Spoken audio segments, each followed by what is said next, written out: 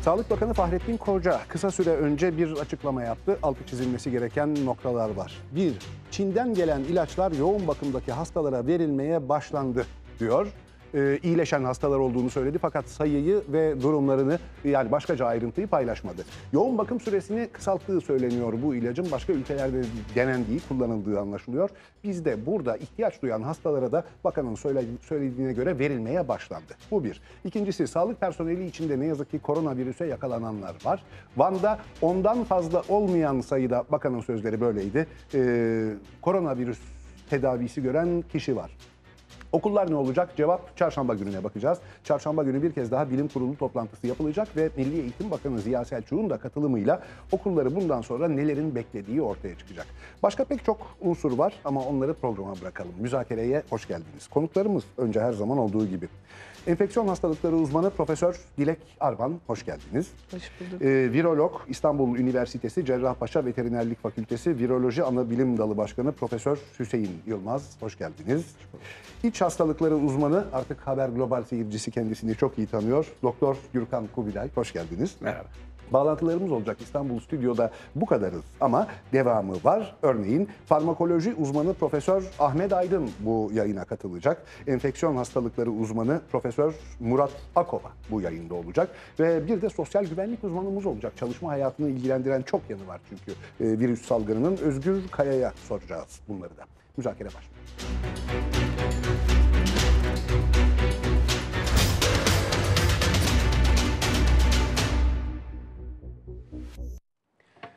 Müzakere başlıyor. Ne ile başlıyor? Bugün geldiğimiz noktayla başlıyor. Dilek Arman'a dönebiliriz.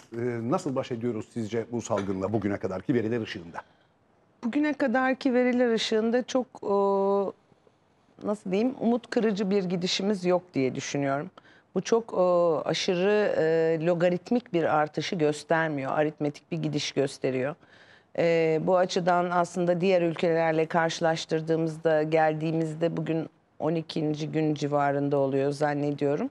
Evet, 12. günde. Doğru. Geldiğimiz noktada çok beklediğimizin ötesinde bir artış değil en azından.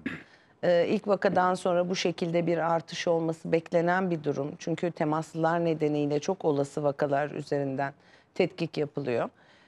Tabii doğal olarak çok özellikle bir tetkik ile teşhise gidiliyor olması çok emek yoğun, çok bu konuda ekspertize insanların çalışması gereken bir tetkik ile gidildiği için ve bu çok özellikle merkezi bir tetkik olduğu için şimdiye kadar sayılar biraz sınırlı oldu. Ama bugün itibariyle bu hızlı testin girmesi biraz daha hızlandıracak da. Tabii artı sadece hızlı test değil, PCR dediğimiz yöntemle çalışan laboratuvarların sayısının da arttırılması, daha hızlı tanı konmasına, test kapasitesinin artmasına her şeyden önce daha hızlı kesin tanıya gitmeye ve bu nedenle vakanın daha çok artmasına neden olacak. Yani bundan sonraki günlerdeki vaka artışında hasta artışı gibi de algılamamak lazım. Hasta var.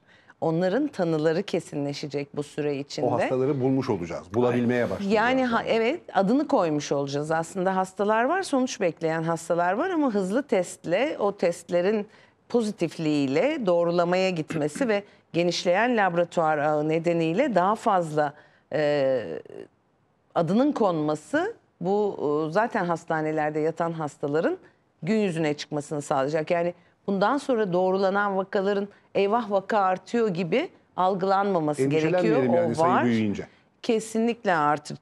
Tabii yani laboratuvar kapasitenin artmasıyla mutlaka ciddi bir artış olacak vakada. Bu hasta artışı şeklinde algılanmamalı. En azından bir 3-5 gün bu şekilde gidecek ama ondan sonra o kendi içinde değerlendirmeye başlayacağımız birkaç gün sonra gerçek vaka artışlarını görmüş olacağız. Öyleyse sizce mücadelede şimdilik iyi gidiyoruz, başarılı İyi gidiyoruz. Bence de başarılı gidiyoruz. Eninde sonunda gelecekti. Kaçınılmazdı, Türkiye gibi bir yerde kaçınılmazdı. Olabildiğince geciktirildi. Bu çok önemli. Çok vakit kazandık. Bakın dün mesela henüz ilaç elimizde yoktu. Dün bir kılavuz yayınlandı.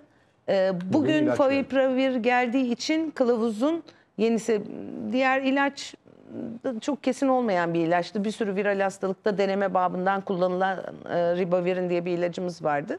Dünkü kılavuzda o vardı. Bugün bu kılavuz girdi. Bu ilacı temin edebildik. Hızlı test elimize ne olursa olsun 11. günde geldi. Bunlar çok önemli şeyler. 50.000 adet gelmiş. Devamı da gelecekmiş. Devamı da gelecektir. Bir de şöyle bir şey var tabii. Hani devlet hastaneleri, üniversiteler için sanırım üniversitelere de dağıtılacak bu test. Özel hastaneler de biliyorsunuz pandemi hastanesi ilan edildi. Onlara da bir miktar verilecek herhalde sonrasında ama şu anda piyasada bu testler var en azından. Gerçekten hani özel hastanelerde satın alıp testi bir taraftan da yapmaya başladılar. Yani sadece devletten gelecek kitlerle yapılan tetkikler değil. Dolayısıyla hani tabii ki doğrulama için gene halk sağlığı laboratuvarına göndermek durumundayız. Çünkü bu testlerin öyle bir tarafı var. Hata payı var değil mi? Nasıl? Hata payı var. Şimdi hata payı var. Bir de şöyle antikor dediğimiz vücudumuzdaki savunma için ortaya çıkan maddeleri ölçen bir test. Dolayısıyla bir süreye ihtiyacı var. Normalde 7-10 günde ortaya çıktığını bildiğimiz antikorlar bu testler gene de çok duyarlı. 5 günden itibaren pozitif verdiğinin literatür bilgisiyle biliyoruz. Tabii ki gelen testin içinde o test özelliklerinin ne olduğunu okuyarak hani 5 gün mü 7 gün mü 5-7 gün oluyor genellikle. Ne zaman pozitif olduğunu bileceğiz. Dolayısıyla PCR doğru bir örneklemeyle çok daha erken sonuç verirken bu antikor testlerinde bir faz var. Biraz daha gecikme var. Bu yüzden tabii ki hani sonuçta pek çok hastanede bu işle uğraşan enfeksiyon hastalıkları klinik mikrobiyoloji uzmanları, yine laboratuvarda mikrobiyoloji uzmanları sonuçta bu tür minik mesleğin nasıl mı inceliklerini bilerek davranıyorlar. Buna göre tetkikler yönlendiriliyor. Peki Hüseyin Yılmaz hocam. Müsaadenizle hem aynı şekilde bugün geldiğimiz noktayı bir değerlendirmenizi rica edeceğim. Bir de buna ek olarak nasıl bir düşmanla karşı karşıyayız? Biraz bunu anlatır mısınız bize? Tabii ki. Artık hepimiz biliyoruz. Virüs topluluğa giriyor, orada kalmak istiyor ve yayılmayı seviyor, hızlı bulaşıyor. Koronavirüslerin karakteri bu zaten. Biz hayvanlardan biliyoruz ki diğer hayvanlarda girdiği popülasyonda kalmak ister ve yayılmak ister. Bunu dileriz bu enfeksiyonda daha sonraki yıllara devam etmez. Önce bunu vurgu yapmak lazım. Neden? Şöyle ki bu virüsler yani özellikle bu girdikleri popülasyonlarda konak bulması lazım. Konak bulduğu sürece yani kendinin çoğalmasını sağlaması gerekiyor. İşte konak bulduğu sürece kendini çoğaltıyor ve çoğalttıkça da yayılıyor ve infekte insan bir virüs fabrikası haline geliyor. Öyleyse aslında bizi öldürmek istemez. Öyle değil mi? Yani madem bünye içerisinde hayatta kalıyor, bizi de öldürmemesi gerekir. Maalesef öyle bir hayat yok virüs denildiğinde. Girdiği zaman her virüsün karakterine göre değişmek kaydıyla insanda mutlaka bir patolojik bozukluklar yapacaktır. Tabii virülensi olan bir virüsse yani enfeksiyon gücü ve hastalık yapıcı gücü varsa, her virüste böyle değil ama genellikle virüsler bu anlamda girdikleri organizmada mutlaka bir bozukluk yaparlar.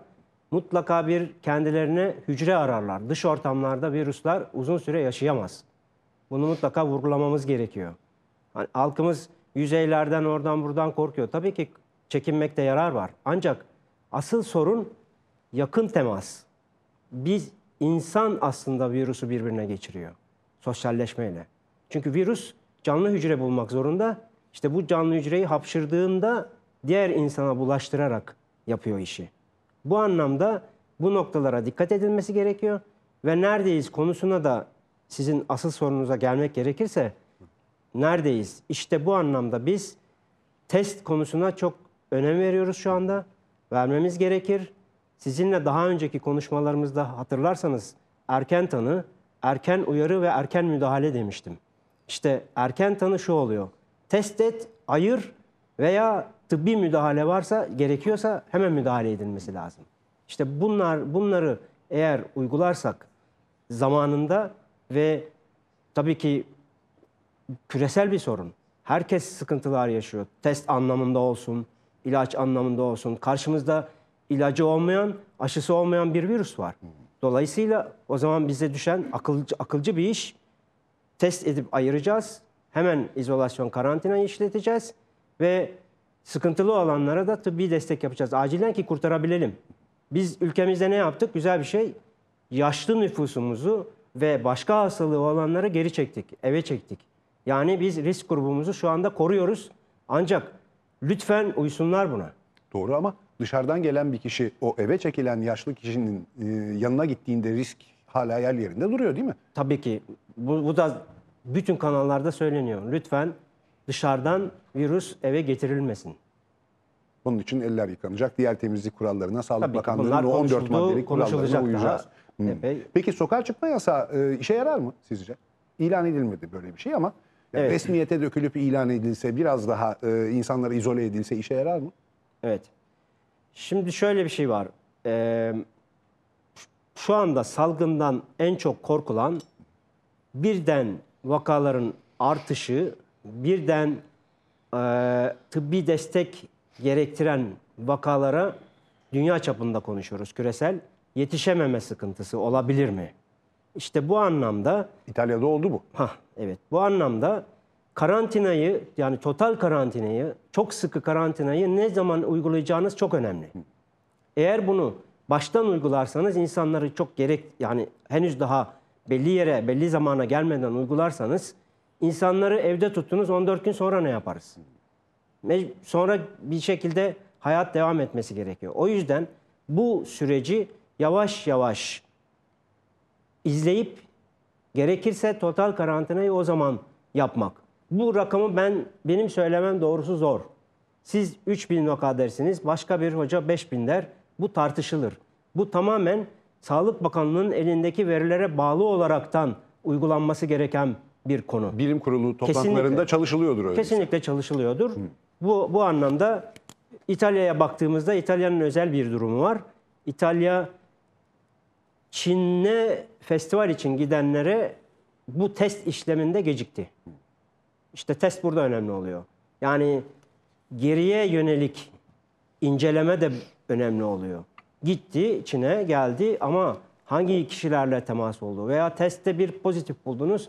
Bu kişiler hangi kişilerle temas etti? Bu çok önemli. İşte bu sizin ilerideki stratejinizi belirliyor. Biraz önceki total karantina da bir stratejik bir konudur. Kesinlikle tartışılarak, görüşülerek alınması gereken bir konudur. Ancak halkımızın yapmaması gereken var. Karantinayı beklemesin lütfen, total karantinayı. Özellikle risk grupları lütfen evden çıkmasın. Dikkatimizi çeken önlemlerden biri, önlem niyetine yapılan işlerden biri ya da öyle söyleyelim. Parklardaki bankları söküyor belediyeler. Orada oturmasın kimse diye. Orada bir arada bulunulmasını yasaklamak için. Gürkan Kubilay'a dönebiliriz. Güvenli mesafeyi ayarladık. Stüdyoda herhalde bir itirazınız olmaz bunda. Evet. Tamam, peki bugün geldiğimiz nokta sizce de başarılı mı gidiyoruz, iyi mi gidiyoruz? Şimdi şu parklardaki bank işini söyleyeyim. Parklardaki bankları değil, aslında beyinlerdeki bankları sökmek lazım orada. Yani onu Bank sökersin. orada dursun da gitmeyelim Tabii, oraya bir tabii. zahmet. Değil mi? Önemli olan o kısmı. Şimdi hocalarım testten bahsetti. En çok konuşulan da test şu anda. Bir kere herkes şunu bilmeli. Belki herkes diyordur ki, yani ne olacak, herkese yapılsın. Bu öyle kolay yapılabilir bir şey mi? Bir ondan bahsedelim. Bu konuda dünyanın lideri Güney Kore. Ama Güney Kore'nin yapabildiği test sayısı her 1000 kişide sadece 6 kişi. 1000 kişide 6 kişi. 1 milyona vurursanız 6000 kişi yapar. Yani 1 milyon kişide 6000 kişi. Biz Güney Kore'yi yakaladığımızı düşünelim. 80 milyonluk bir nüfus isek eğer biz, bu rakam üstünden bakarsak 1-1,5 ayın sonunda maksimum kaç kişiye yapabiliyoruz biliyor musunuz? 480 bin kişiye. En çok bu. 500 bin kişiye. O kadar. Yani hani testlere bakarak, ya biz tamam testleri yapacağız. O günde 10 bin tane yaparsanız. Sayın Bakan bunun 15-20 bine çıkabileceğini söyledi. 15 hedefimiz dedi ama ben daha fazlasını da yapabileceğimizi 20 bin düşünüyorum. yaptığımızı düşünelim ki çok zor. Hakikaten çok zor. 20 bin tane yapsanız bile 1,5 ayın sonunda siz yaklaşık 950 bin 1 milyon kişiye ulaşıyorsunuz. Yani 80 milyonluk bir nüfusta 1 milyon kişiye yapabileceğiniz bir testten bahsediyoruz. Dolayısıyla evet, bir kere hep çok güldüğüm bir şey var. Dünya Sağlık Örgütü, ben mesela konuşurken bazen bir maçla ilgili ya da tweet atarken şey derim. Bu maç sabaha kadar berabere biter, berabere biter, berabere biter. Onlar da test yapın, test yapın, aynen, test yapın. benim raconumdur ama hiç ben ilk defa böyle bir şeye rastlıyorum. Hocalarım da takip ediyorsa. Test, test, test diye attı. Tamam, testi yapalım. Bir kere onu kenara koyalım. Ama herkese yapılabilir bir şeyden bahsetmiyoruz. Bunu da bilelim. Bu öyle kolaycacık yapılan. Hocam altyapısını çok daha iyi biliyor.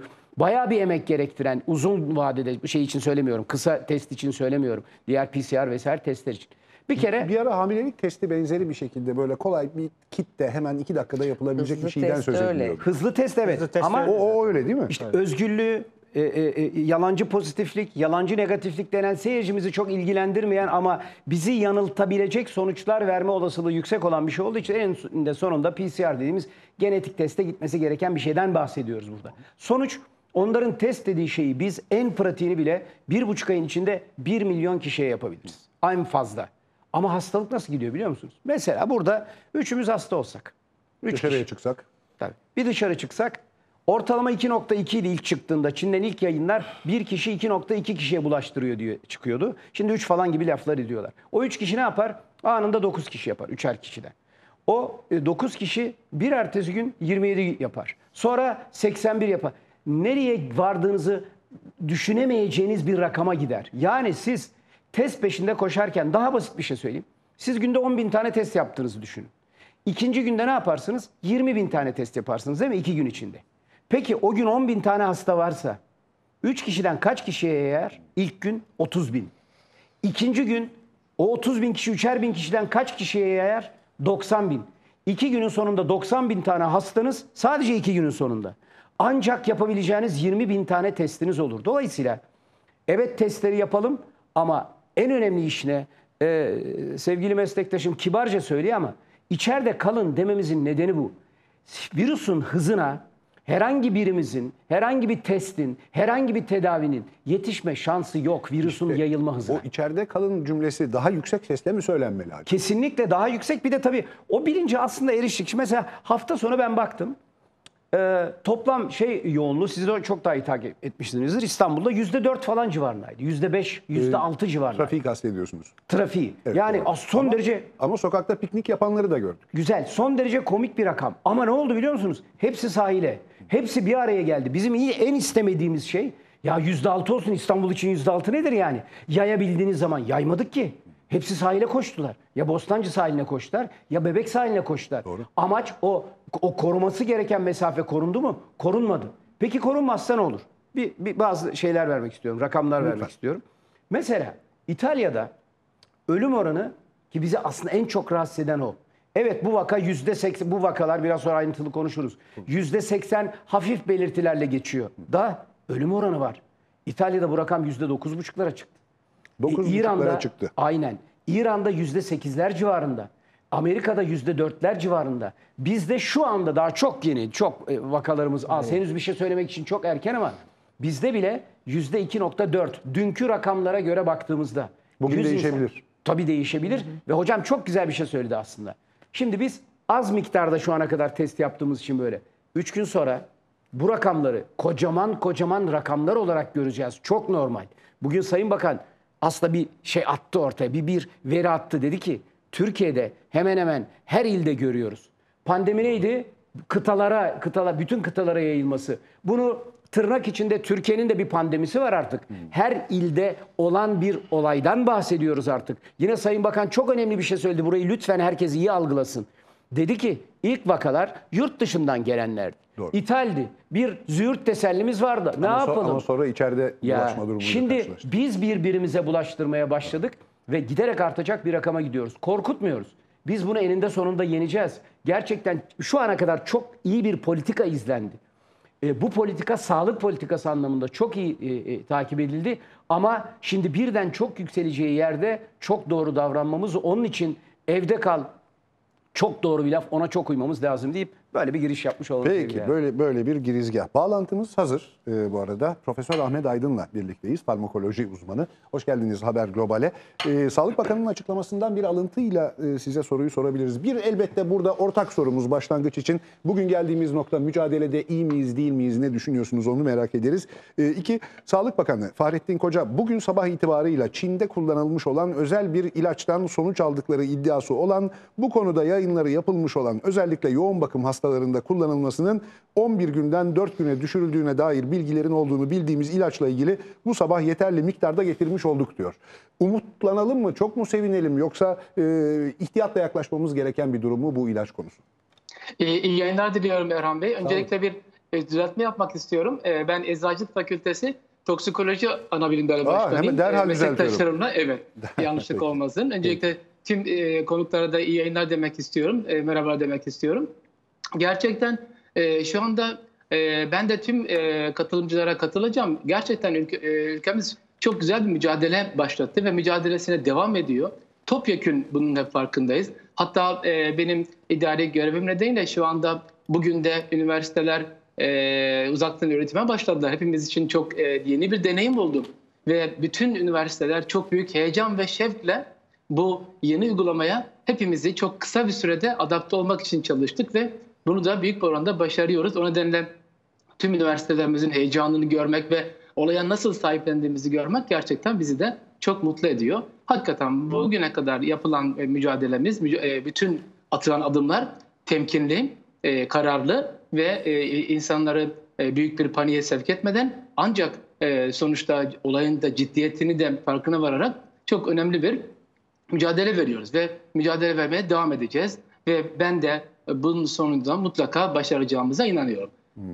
Diğer bir konu, evet bugün çünkü ben de Sayın Bakanımızın açıklamasını dinledim. Gerçekten çok değerli, çok önemli açıklamalarda bulundum ve bir daha önce influenza için geliştirilmiş, Japonya tarafından geliştirilmiş, hatta 2014 yılında geliştirilmiş bir ilaç ve influenza için stok bulunmasına karar verilmiş bir ürün olarak karşımıza çıkmış ve Çin'deki vakalarda denenmiş ve gerçekten de yapılan yayınlarda yoğun bakım sürelerini 4 güne kadar indirdiğini söylemiştir. Tabii umutlanmak önemli, fakat tabii ilacımız olsa da olmasa da ilaç var diye sakın ha insanlarımızın, halkımızın rehavete kapılmadan, çünkü burada bu mücadelede rehavetin hiç olmayacağı bir durum, bir konu. Bu nedenle evet, ilaç faydalı olabileceği görülüyor.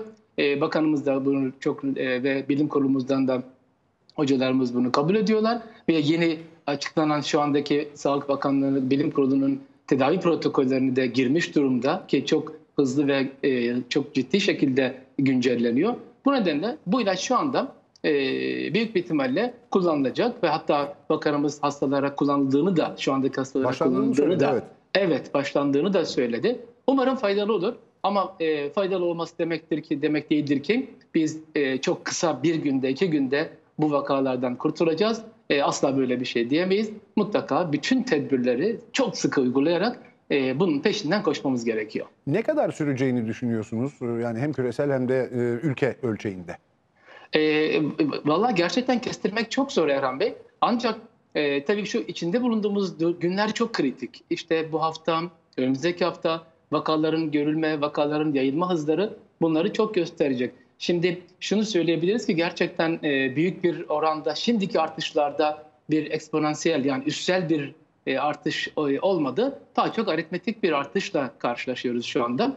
Ama kestirmek çok zor. Şu anda bizi mutlaka işte gereken yeni vakalar, yeni teşhislerle bunu belki önümüzdeki günlerde daha kolay kestirebiliriz ama şu anda kestirmek zor.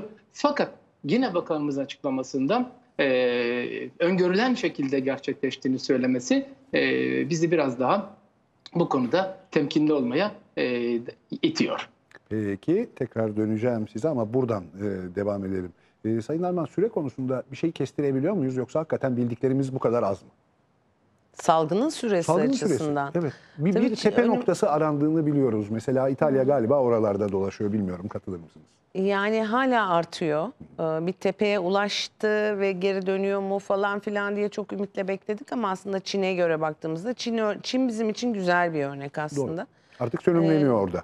Evet, yani bazı yayınlara göre 1 Şubat, bazısına göre 11 Şubat'tan itibaren, yani yaklaşık 1,5 ay içinde o tepeye ulaştı ve gerilemeye başladı.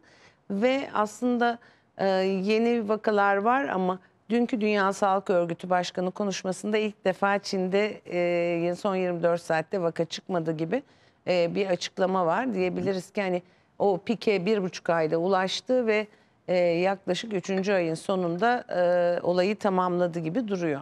İtalya'ya baktığımızda İtalya biraz daha geç başladı ama piki hala yakalamış değil. Yani 1,5 ayı birazcık geçti, yakalamadı. İspanya belki ama Avrupa'daki pek çok ülkede artış sürüyor. Tabii o yani serbest dolaşımın etkisi var. Ne kadar bir karantina durumu ilan edildiyse de o karantina öncesi göçler var. İtalya'nın kendi içindeki yayılımı, İspanya'nın yayılımı, özellikle enfeksiyonun yaygın olduğu bölgeden diğer şehirlere giden insanlar vesaire gibi pek çok faktör var. Şimdi bizim ülkemizdeki seyrini göreceğiz. Önlemler, yani çok proaktif davrandığımızı düşünüyorum. Diğer ülkelerden çok fazla çıkarımda bulunuldu ve bununla ilgili hakikaten önlemler bayağı erken olarak alınmaya başlandı. Bundan dolayı bir avantajımız olacağını düşünüyorum ama biraz daha, yani bu testlerin yaygınlaşmasıyla birlikte vaka artış hızını net gördükten sonra daha fazla belki fikir yürütebiliriz. Bir İtalya olmayız diye düşünüyorum ama hani zaman gösterecek açıkçası. Hepsi hakikaten böyle fazla bir nasıl diyeyim, bilimselin dışında bir öngörü olacak gibi. Onun için çok fazla bir şey söylemek çok mümkün değil. Ülkelere baktığınızda seyri açısından sizi hakikaten şaşırtan bir şey gördünüz mü? Hiç ülkeleri yan yana koyduğunuz zaman. Ya bunun burada böyle olmaması gerekiyordu, niye böyle oldu acaba gibi bir soru işareti yaratan durumla karşılaştınız mı? Yoksa beklentiler dahilinde mi tıp bilimi açısından hastalığın dünyada seyri? Vallahi bu çok yeni bir şey. Mesela bir SARS'ı yaşadık, MERS'i yaşadık. MERS döneminde doğrusu biz bir proje kapsamında Suudi Arabistan'da hastane personeli eğitimine de gittik. 4 ay süreyle salgının en yoğun olduğu dönemde. Böyle bir şey değildi.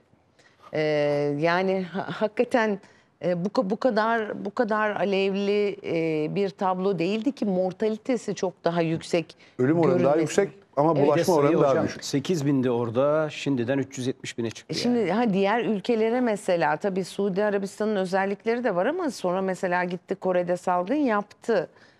45 derecede devam eden salgındı. Falan farklı şeyleri vardı ama 45 derecede gerçekten devam eden bir salgın. MERS. Evet, yani şimdi burada mesela bakıyoruz. Mevsim etkisini merak ediyoruz örneğin burada. Mesela Güney Yarımküre'de daha kontrollü gidiyor olması bize umut veriyor.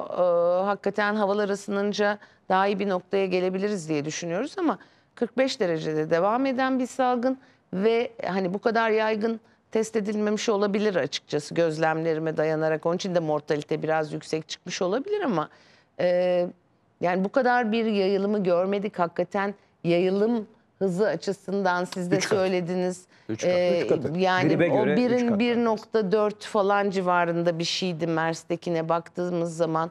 Gribe göre grip 1,2 civarındadır.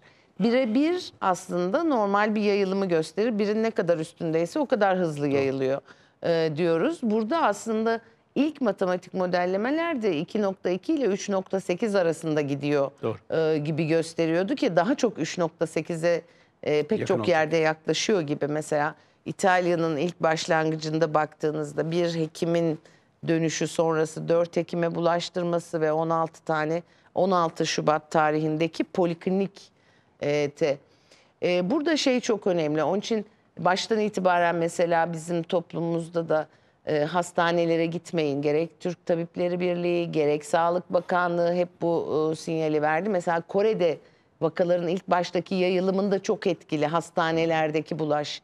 İtalya'da çok uzun süre kontrol edilememesinde çok etkili hastanelerdeki bulaş.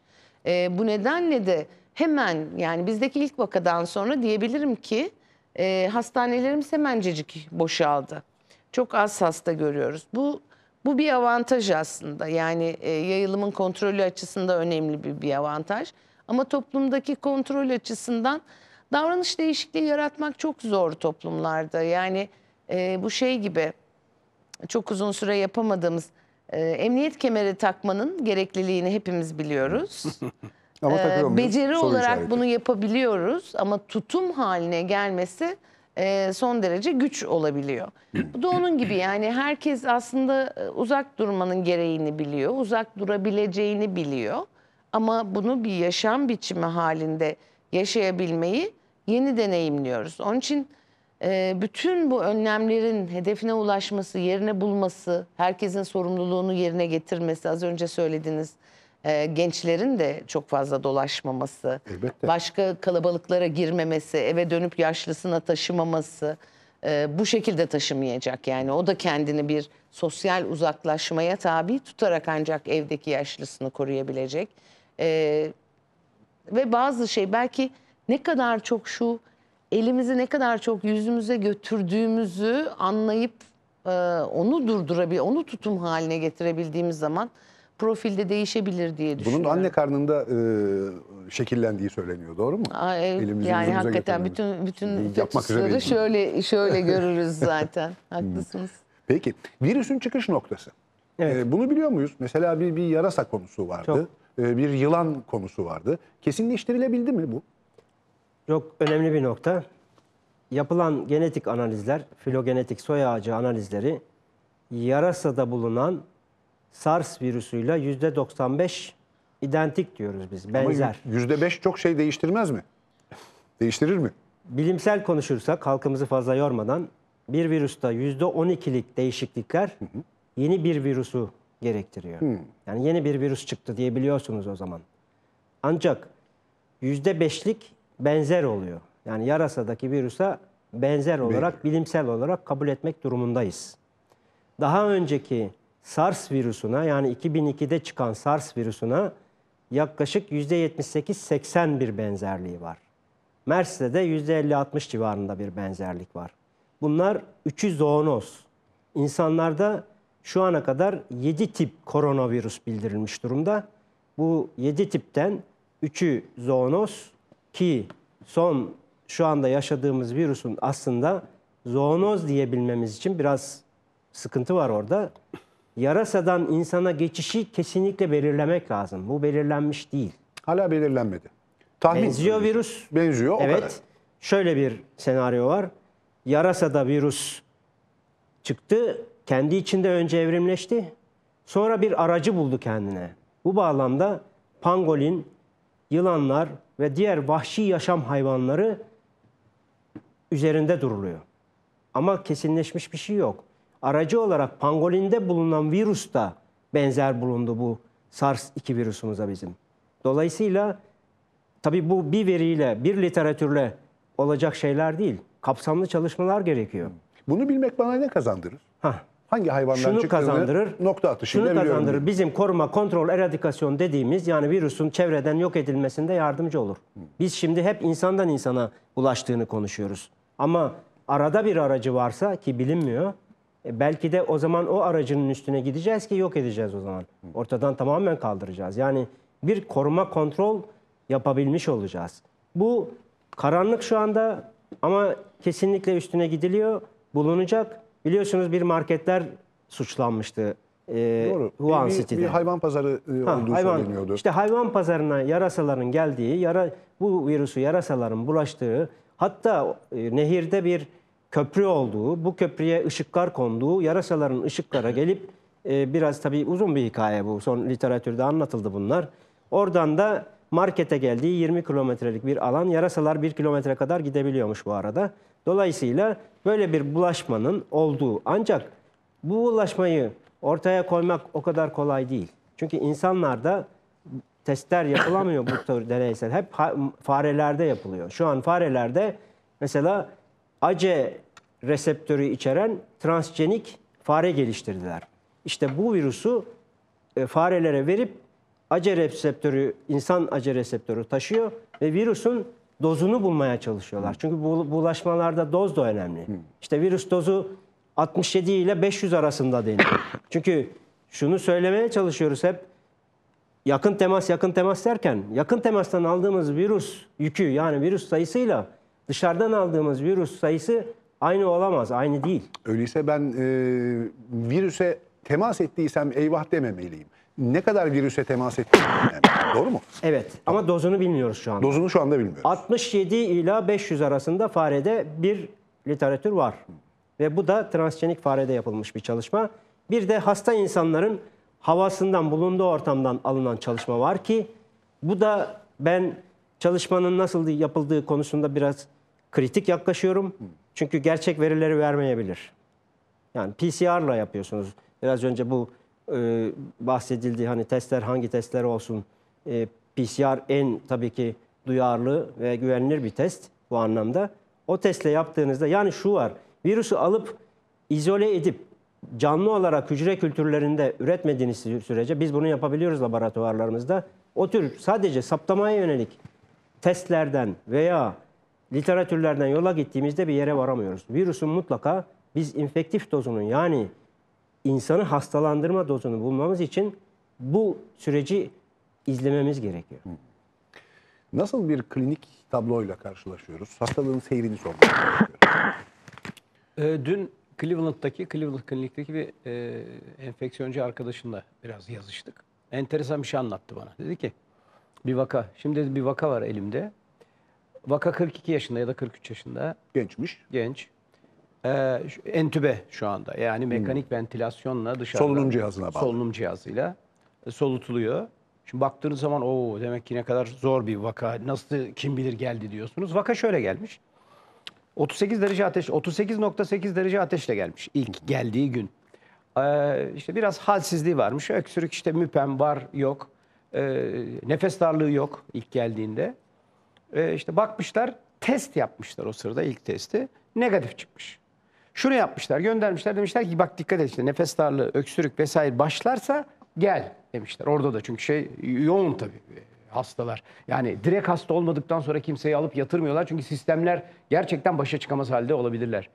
2 gün sonra hasta bu sefer gerçekten nefes darlığıyla gelmiş. 2 gün sonra. Aynen öyle. Bu sefer ishal eklenmiş. Ha bu arada mesela öksürük için hep kuru öksürük deriz. Hayır, burada öksürüğün yanı sıra sarı renkli bayağı enfektif bir öksürük gibi, balgam gibi düzeltiyorum. Balgamla birlikte gelmiş.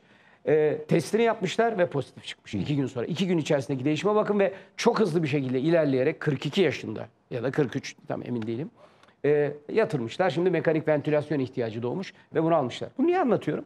Çok basit gibi görüyorsunuz. Hani bir gençlik şeyi dolaşıyor ya ortada. Gencim, bir şey olmaz. bana bir şey olmaz diye. Bağışıklık Değil. sistemim kuvvetlidir vesaire. Bununla ilgili bir şey daha söyleyeyim sonra klinik bulgulara tekrar geçeyim. Tamam, Hocam tabii. tabii ki orada çok daha kıymetli onun fikirleri klinik bulgular anlamında. İtalya'da ölüm oranlarına baktığınız zaman evet 40 yaşın altında az ama 30 ile 39 yaş arasında 9 tane, en genci 31 yaş olmak üzere 9 tane vaka var. Ölümden bahsediyoruz, insandan bahsediyoruz. Orada rakamın hiçbir önemi yok ki. İnsan onlar her şeyden önce.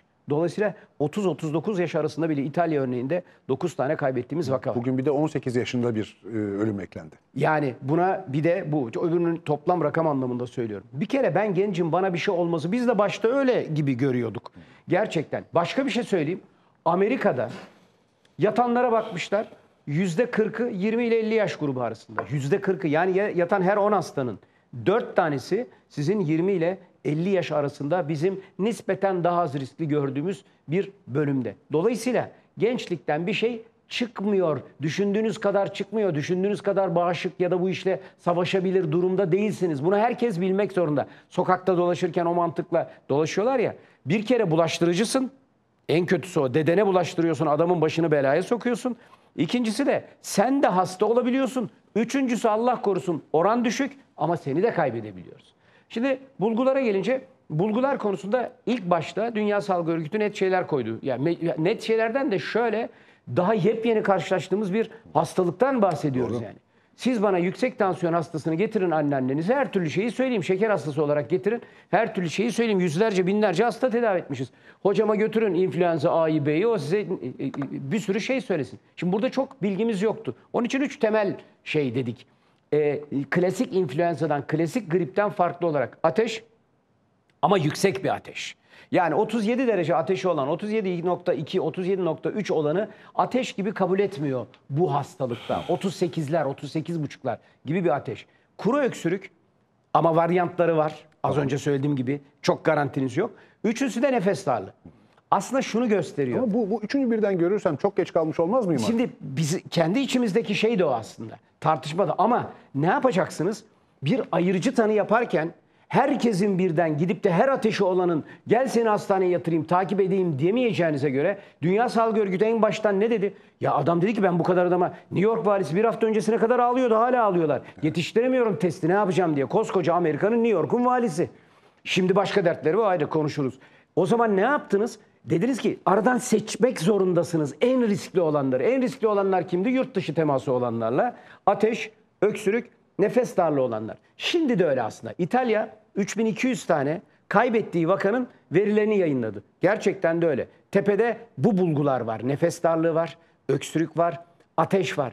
Dolayısıyla ben herkese yetişemeyeceğime göre bari en yüksek risk derecesi içerisinde olanlara bakayım, alayım diyor. Ve ben pratikte de devlet hastaneleri ya da üniversite hastanelerinde çalışan arkadaşlarım da o konuda sıkıntılarını biliyorum. Adam gidiyor diyor ki ya benim 37,5 derece ateşim var.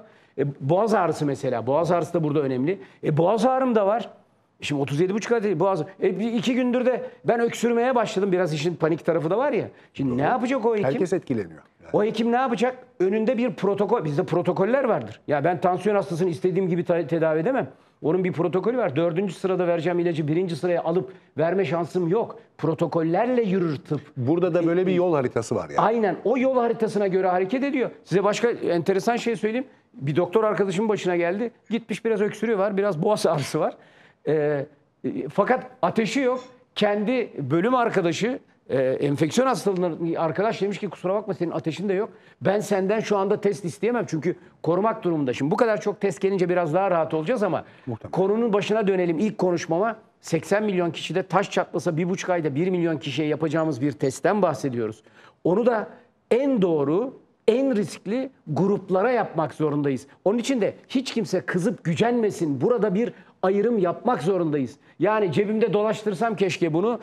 Bu kadar rahat bir test olsa karşıma gelen herkese ya benim biraz ateşim var doktor bey gel hemen bir damlatayım maviye dönerse şu yeşile döner. Böyle bir şansımız da yok. Onun için ne olur herkes bu kısmı iyi anlasın. Bunu niye anlatıyorum?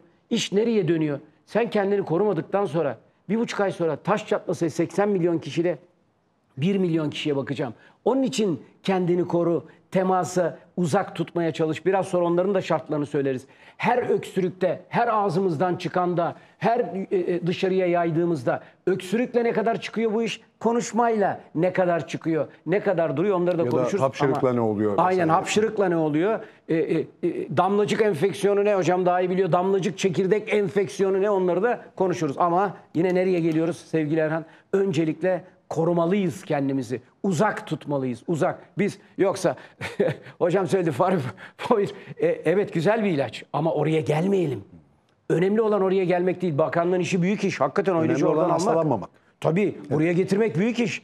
İlaç geldi diye şimdi ne yapacak? Aman ha. Yarın tamam ya bunun ilacı da bulunmuş. Boş ver diye sokaklara aman ha. O başka bir şey. Oraya gelmeyelim. Önemli olan o. Önce koruyucu hekimlik. Çok önemli. Devam etmeden önce tekrar size kısa bir şey, şunu sormak lazım. Bir virüs insan yapımıysa bu teşhis edilebilir mi?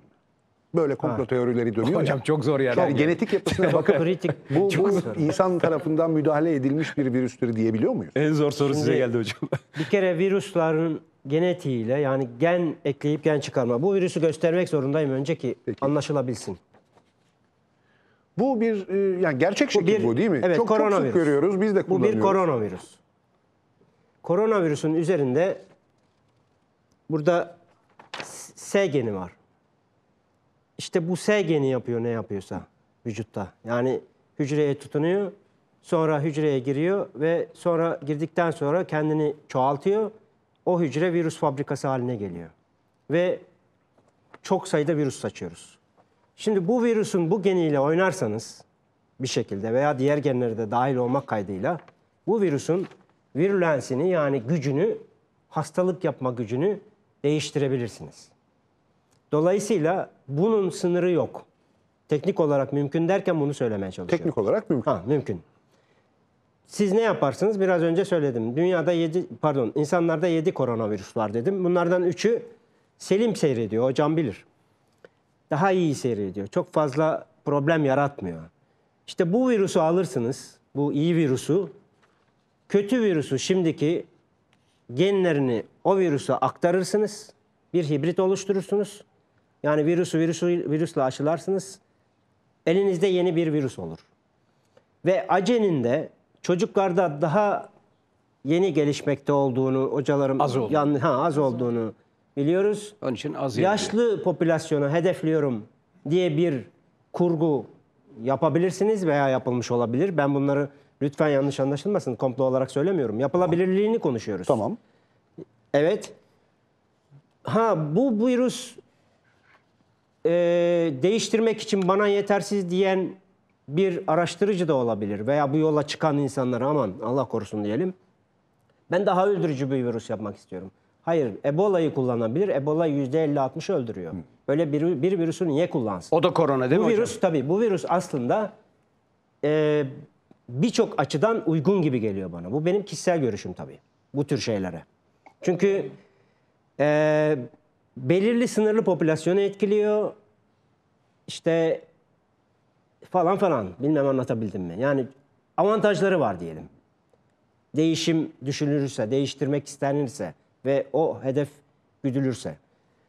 Evet, bu yapılabiliyor teknik olarak. Yapılmış olabilir mi? Bilimsel bir veri yok. Şöyle yok. Yarasadan herhangi bir virüsle birleştirilmiş bir virüs yok.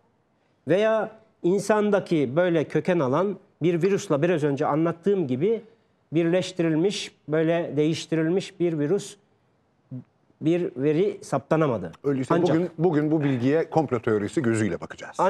Ancak şöyle bir şey var. Bunu saptamak ve saptamamak da çok zor. Sizin asıl sorunuz bu. Doğru. Bunu saptayabilir miyiz, saptayamayabilir miyiz? Evet. Kolay değil. Kolay değil. Bu yapılabilecek bir şey.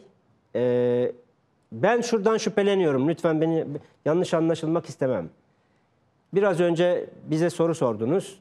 Ülkelerde nasıl gidiyor, durum nasıl? Almanya'nın durumu iyi, Güney Kore'nin iyi, İtalya'nın kötü. Çin, Wuhan şehrinde vakalar durdu. Başka yerlere de sıçradı aslında virüs, değil mi? Biliyoruz. Peki orada da bir sıçrama yok. O zaman iki şey geliyor aklımıza. Yani bu insan hareketlerini sınırlandırmak zor. Yani insan hareketlerini sınırlandırarak bu işi başa çıkmak gerçekten zor. Gidiyorlar bir yerlere, kalmıyorlar falan. Bu durumda o zaman insanın aklına şu geliyor. Bu Çin'de nasıl durdu? İki şey var o zaman. Ya hemen akabinde aşı geliştirdiler, aşıladılar bütün toplumu. Ya da antikorları, iyileşen insanlardaki antikorları alıp Onu yapıyorlar.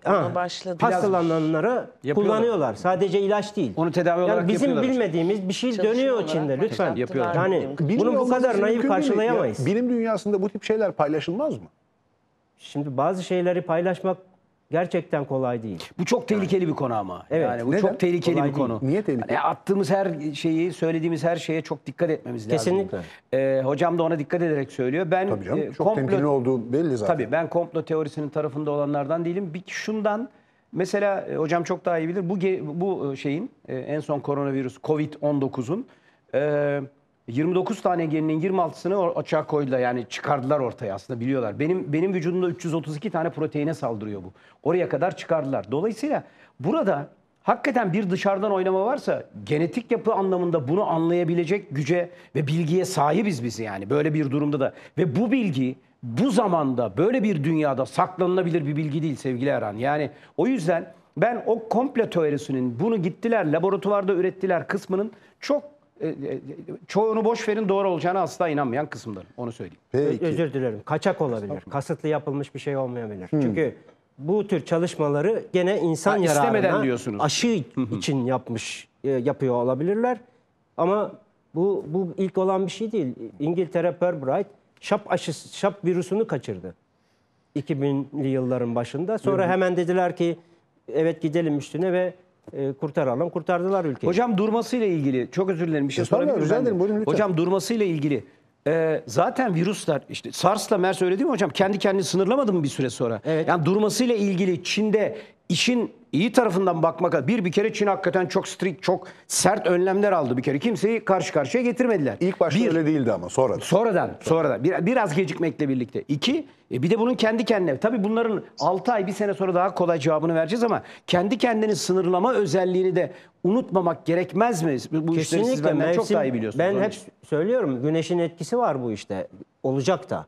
Çünkü ultraviyoleden dolayı olacak. Sıcaklıkla karıştırmayalım. Sonra kaloriferlerini açıyorlar insanlar. Bu yanlış bir şey. Ağzına şeyi tutanlar var hocam. Yani alkol içenler gibi öyle bir şey. Öyle bir Ağzına hayat falan yok. tutanlar var. Ağzına ne o kurutma makinesi tutanlar var ya. Yok öyle. Yani.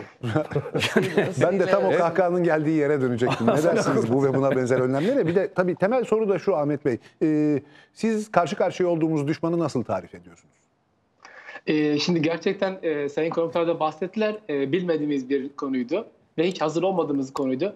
Ben şimdi şu komplo teorisi lafından biraz oraya değinmek istersem. Lütfen. Şimdi genellikle hep gördük uzun yıllar örneğin bunu bir kitle imha silahı olarak düşünmüş olsak ki bunların içerisinde ilk örnekleri kimyasal silahlar oldu. Bunların biyolojik silahlar oldu. Yani öyle bir şey düşünülse fakat hep şu örneği görüyoruz ki bu şekilde kitleleri yok etmek üzere oluşturulmuş olan ürünlerin mutlaka yanlarında antidotu ya da panzehirleri de mutlaka geliştirilmiştir. İşte bunun çok çeşitli örnekleri var. Şu anda kimyasal olarak kullanılanların hepsinin antikorları, panzehirleri var. Dolayısıyla bunu kullanana da dönme ihtimali çünkü şu anda görüyoruz ki tüm dünya şu anda etkileniyor. Evet. Bu nedenle buraya biraz ben de çok temkinli yaklaşıyorum. Çünkü tamamen bilmediğimiz, hiç hazır olmadığımız ve ben hep şunu söylüyorum. Gerçekten modern dünyanın şu anda önce en gelişmiş ülkeler bile çok tepeden baktıkları bir konuya iş sarpa sarınca sanki ateş bacayı sarmış gibi herkes tedbirlerini, herkes önlemlerini birer birer almaya başladı. Donald Trump'ı mı kastediyorsunuz? Çok onu işte İngiltere örneği normalde başka bir yöntemi izleyerek aslında gitmek istediler ama doğru. Hollanda ki, tutmadı. Evet, Hollanda baktılar ki olacak gibi değil. Dolayısıyla bu iş gerçekten bilmediğimiz, tamamen yeni olduğumuz bir konu. Ben öyle görüyorum çünkü çok fazla bilmediğimiz için de çok fazla hep yorumlarımız hep şeyde kalıyor, askıda kalıyor. Hep olabilir. Acaba bu ilaç, acaba bu yöntem, acaba bu yöntem. Fakat şu anda gerçekten büyük bir bilinmezliğin içerisindeyiz. Ama anlayacağız. Tabii bize aylar geçiyor. Bizim şu şansımız da var. Bize gelene kadar gerçekten büyük deneyimler oldu, tecrübeler oldu. Şu anda işte Çin'in bizimle paylaştığı ürünler, ileride paylaşacağı malzemeler bunların hepsi bizleri bu vakayla daha sonra karşılaşanlar için büyük bir avantaj oluyor. Çünkü ciddi bir deneyim var ve o deneyimlerden faydalanarak umarım yolumuz çok kısa olur. Umarım çok başarılı oluruz bu konuda biz de. Peki, teşekkür ederiz. Sağ olun. Dilek Arman Hocam, damlacık enfeksiyonu geciktirildi. Sözünü not etmişim. Onu bize tercüme etmeniz ricasıyla. Damlacık enfeksiyonu dediğimiz şey nedir? Az evvel işaret damlacık enfeksiyonu şöyle, damlacık dediğimiz şey bizim solunum yolumuzdan kaynaklanan sıvılar aslında, salgılarımız. Bu salgının içinde bulunan bulaştırıcı çekirdekler aracılığıyla olan bulaşmadan bahsediyoruz. Bu salgıyla kaplı olması nedeniyle bizim çok böyle şeyimiz vardır. Ne denir? Kırmızı çizgi demek lazım herhalde. 5 mikron. 5 mikrondan büyük parçacıklar halinde yayıldığı için bu havada asılı genellikle kalmaz. Direkt olarak 1 metreden yakın yüz yüze temas yoluyla bulaşmayı ifade eden bir şeydir. Pek çok virüs enfeksiyonu da bu şekilde bulaşır. Tüberküloz. Az önce Sağlık Bakanlığı'nın... Tüberküloz hava yoludur. O 5 mikrondan küçüktür. Havada asılı kalır.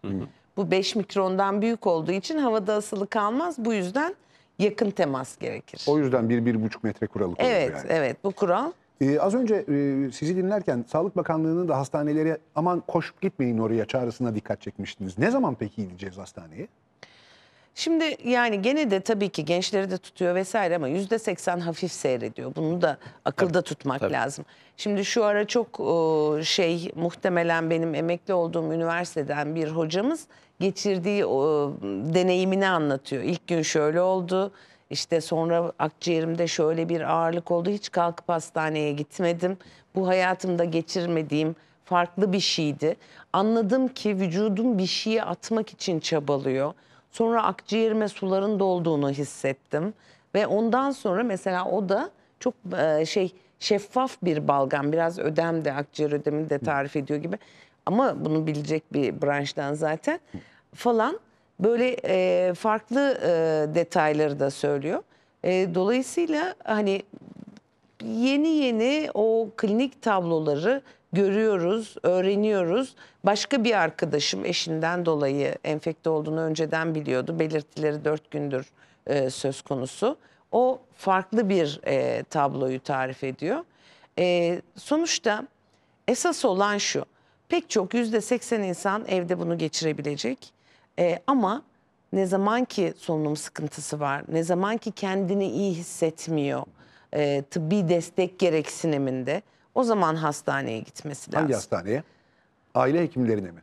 Onlar karşı çıkıyorlardı mesela. Bize gelinmemesi lazım diyorlardı aile hekimleri. Şimdi şöyle valla ona bakarsanız bazı hekim arkadaşlar özel hastane niye pandemi hastanesi oldu tartışması da var ki. Tartışılacak bir şey var mı sizce burada? Yani... Şöyle aslında bence bakış farklılığı var. Türkiye'de yoğun bakım yataklarının fazlalığı ve ventilatör yani solunum cihazlarının fazlalığında özel hastanelerin çok büyük katkısı var. Bu yüzden bence tartışılacak bir tarafı yok. Yani yatak sayısı açısından baktığınız zaman genellikle daha küçük hastaneler ama o hastanelerin içinde yoğun bakım yatakları daha fazla. Bu yüzden ve yani görüyoruz sağlık sistemi çöktü derken esas olan da yoğun bakım yatakları vesaire. Bu onun için bizdeki bence yoğun çok bakım yataklarının bir bölümünün de çocuklara ayrıldığını biliyoruz. Pediatri. Evet, pediatrik de var ama onu gereğinde çevirmek zor gerçekten. 11.000 civarında olduğu söyleniyordu. Pediatrik yoğun bakım yatağının. Yani dilerim o kadar hastamız olmaz. Ama bazı sistemleri belki çevrilebilir. Çok teknik bir konu. Gereği olduğunda inşallah gerek olmaz. Aile hekimlerine gidilebilir mi? Neden olmasın? Yani belki çünkü şöyle de bir şey var. Toplumda ciddi bir gerginlik var. Dolayısıyla hani o ben gerçekten tıbbi destek ihtiyacını hissettiği zaman dediğim kısmı bir sürü insanda bu işin gerginlikle pekişmiş halinde çok daha erken doktora gitmeyi götürebiliyor. Bu anlamda onun için hani o noktada aile hekiminin de ayırt edici gücü olabilir diye düşünüyorum. Hastaneler özellikle devlet hastaneleri çok yoğunlaşabiliyor. O yükü birazcık azaltmakta bence yarar var. Gene söylediğim gibi o insanların bir araya gelmemesi için yarar var. Burada aile hekimliğine de bence özel hastanelere de bir rol düşüyor diye düşünüyorum. Peki. Bir bağlantımız daha hazır. Profesör Murat Akova ile birlikteyiz. Enfeksiyon hastalıkları uzmanı. Hoş geldiniz bu yayına. Hoş bulduk, iyi akşamlar. Yeni katıldığınıza göre hocam ilk sorumuzdan başlayabiliriz değerlendirmeyi rica ederken. O da hastalıkla mücadelede geldiğimiz nokta. İyi miyiz, değil miyiz? Ne dersiniz? Yani bu sorunun cevabını isterseniz şöyle vereyim. Aslında Türkiye'de tabii oldukça yoğun bir çalışma var. Sağlık Bakanlığı başta olmak üzere ve Sağlık Bakanlığı'nın bilim kurulu çok yoğun çaba sarf ediyorlar. Yalnız ben şu kanaatteyim işin açıkçası. Biraz sanki başlangıçta geriden geldik. Özellikle daha hiç hasta yokken hastalığın kontrol altına alınması için özellikle yurt dışından hastalığı getirme olasılığı olan kişilerin izole edilmesi, saptanması birazcık gecikir gibi oldu. Ondan sonra da tabii tanıyla ilgili ciddi sıkıntılarımız oldu. Hala da o sıkıntılar devam ediyor. Gerçi bugün açıklandığı kadarıyla test konusunda biraz daha rahatlayacağız önümüzdeki günlerde. Doğru. Ama Bakan söyledi. Evet. Hala rahat bir şekilde yeteri kadar test yapmayla ilgili bir sıkıntımız var. Ama şu andaki bence en büyük sıkıntı hala yeterli bir izolasyon sağlayamamış oluşumuz. Hala işte bir takım tavsiye niteliğinde önce 65 yaş üzerindekilere kendilerini evlerinde izole etmeleri istendi ama 65 yaş üzeri hastalık açısından riskli olan bir grup. Halbuki hastalığı bulaştırma potansiyeli olan çok büyük bir testle saptanmamış, şu anda test yapılmadığı için saptanmamış çok büyük bir kesim olma olasılığı var. Bu insanlar hala sokakta rahatça dolaşabiliyorlar ve hastalığı bulaştırma şansları var. Yani tam ve kapsamlı bir sokağa çıkma yasağı mı öneriyorsunuz bu durumda? Bu aşamada onun yapılması gerektiği kanısındayım. O yurt dışından gelenlerde yanlış hatırlamıyorsam Umre'den dönenler konusunda tartışmalı bir durum vardı değil mi? Onu mu kastettiniz? Yani Umre'den dönenler de ama onun dışında da uzunca bir süre bizim yurt dışıyla temasımız devam etti. Bunun içerisinde İran var, İtalya var, hastalığın yaygın olarak görüldüğü ülkeler var. Oralara gidip gelenler var. Onların izolasyonu ve takibi çok efektif olmadı kanımca. Dolayısıyla hastalık bir defa toplum içerisine bulaştıktan sonra artık dışarıdan kimin getirdiğinin çok fazla bir önemi kalmıyor. Çünkü hastalık toplumun içerisinde var ve yayılıyor ve bu virüs üstelik çok kolay bulaşma özelliğine sahip olan bir virüs. Böyle olunca tam bir izolasyon sağlamaksızın toplum içerisinde bu virüsün yayılmasını engelleyebilmeniz mümkün değil. Peki bir başka soru. Önümüzden pek çok haber, pek çok değerlendirme, pek çok makale geçiyor. Bilimsel açıdan dayanağı var mı yok mu bilmiyorum ama zaten bunu sormak istiyorum. Örneğin onlardan biri.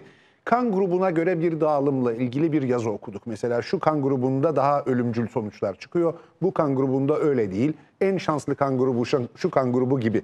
Böyle bilgilerin bilimsel geçerliliği var mı? Bu aslında bir gözlem. Bu bir bilimsel makale haline dönüştürüldü ama benim bildiğim kadarıyla herhangi bir yerde de yayınlanmadı. Çin'de yapılmış bir gözlem. A grubu kan grubu taşıyan hastaların 0 grubuna kıyasla daha yüksek riskli olduğunu gösteren bir gözlem. Ama bunun için tabii daha fazla miktarda veri toplamaya ve değerlendirmeye ihtiyaç var. Neden bunun böyle olduğunun araştırılmasına ihtiyaç var.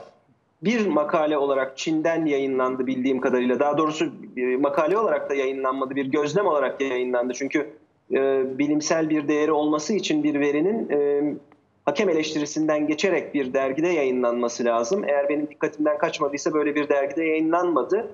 Ama dediğim gibi bu şu anda önemini tam olarak ne olduğunu bilmediğimiz bir gözlem. Ama böyle bir gerçek, böyle bir durum da var anlaşılan. Bu salgının ne kadar devam edeceği konusunda bir görüşünüz var mı? Bunun için de herhalde şu anda bir tahminde bulunmak pek söz konusu değil. Çünkü özellikle Avrupa bölgesi ve giderek de Kuzey Amerika bu salgının merkezi haline gelmeye başladı. Güneydoğu Asya'da özellikle Çin, Güney Kore ve o bölgedeki diğer ülkeleri, Singapur mesela küçük bir ülke ama önemli bence hastalığı izole etmek açısından. Onların aldıkları önlemlere bakarsanız orada alınan önlemler ki iki farklı önlem söz konusu. Çin herkesi evine kapattı. Güney Kore herkese test yaptı deyimi yerindeyse. Ama her ikisinin de aldığı sonuçlar hastalığın kontrol altına alınabileceğini gösteriyor. Buna karşılık Avrupa'da bu tür önlemlerin alınması oldukça gecikti. İspanya, İtalya ve Fransa bunun kötü örnekleri.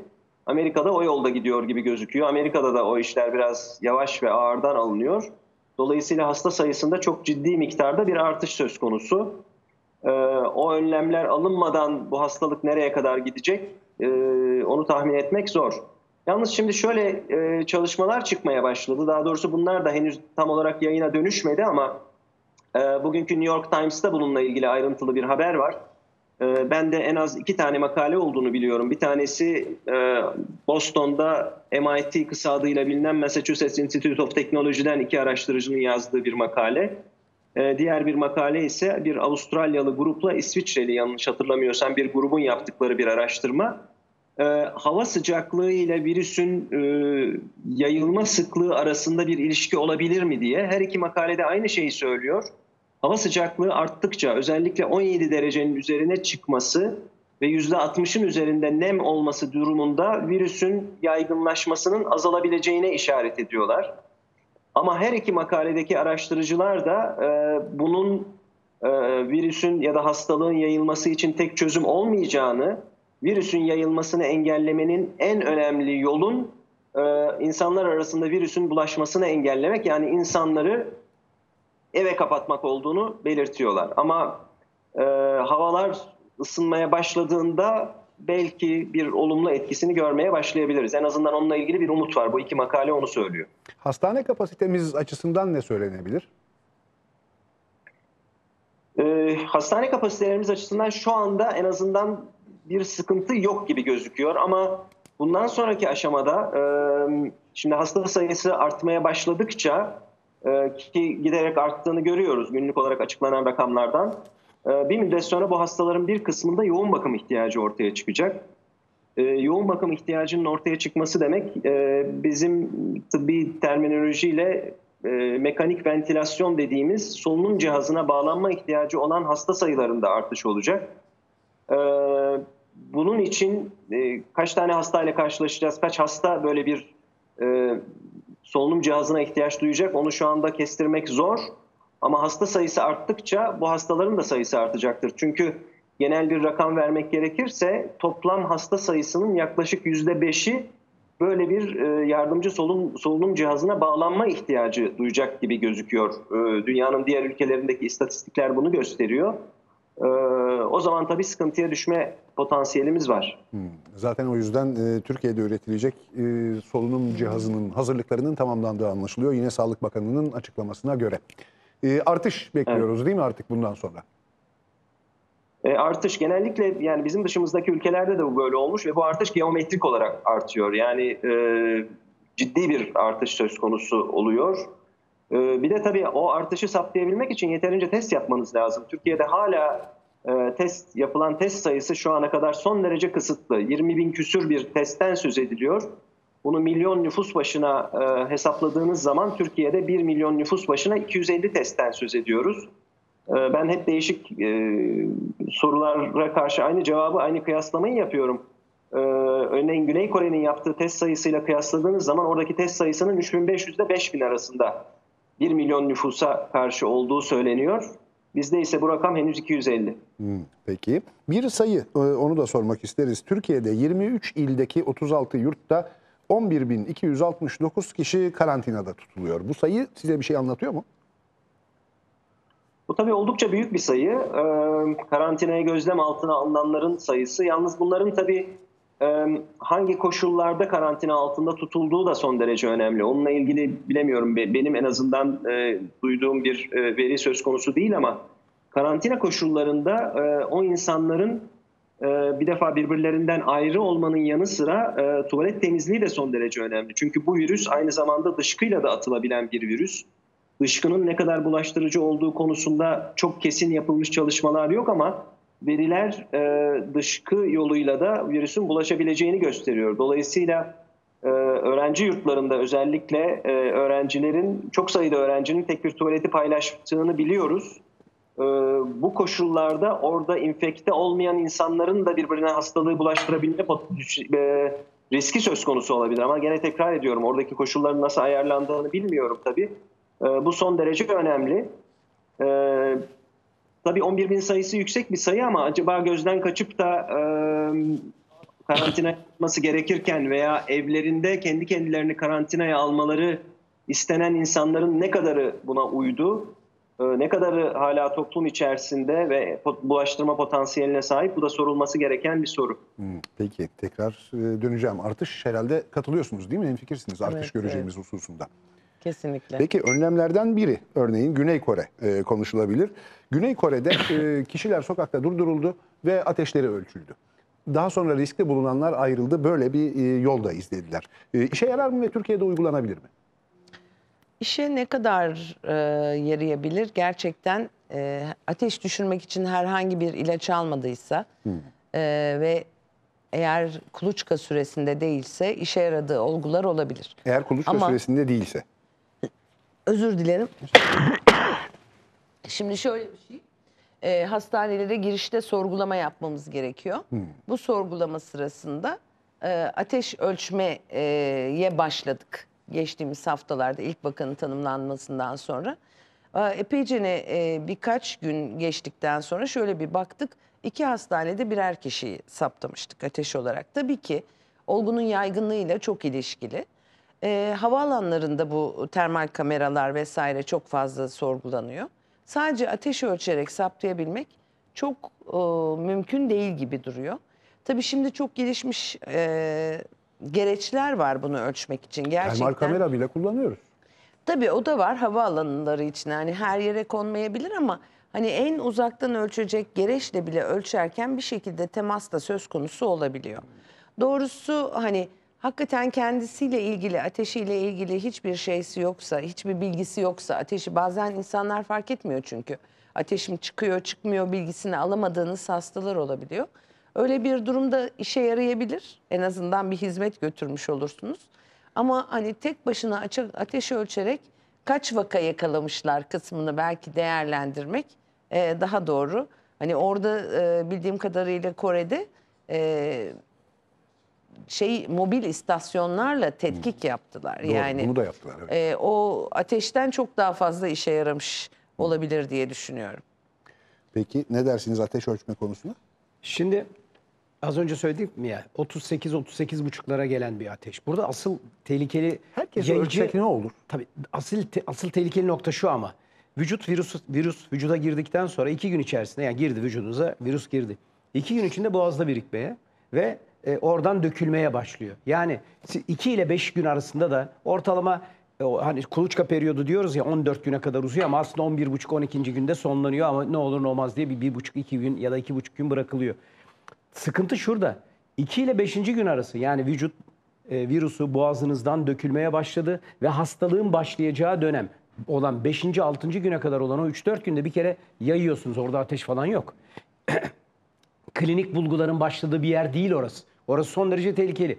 Klinik bulgular başladığında ise hafif geçiren vakalarda biz aslında ondan korkuyoruz. Yani ben hasta birini gördüğümde işte 150 vakaya, 300 vakaya seviniyorum. Şu açıdan onları uzaklaştırdınız.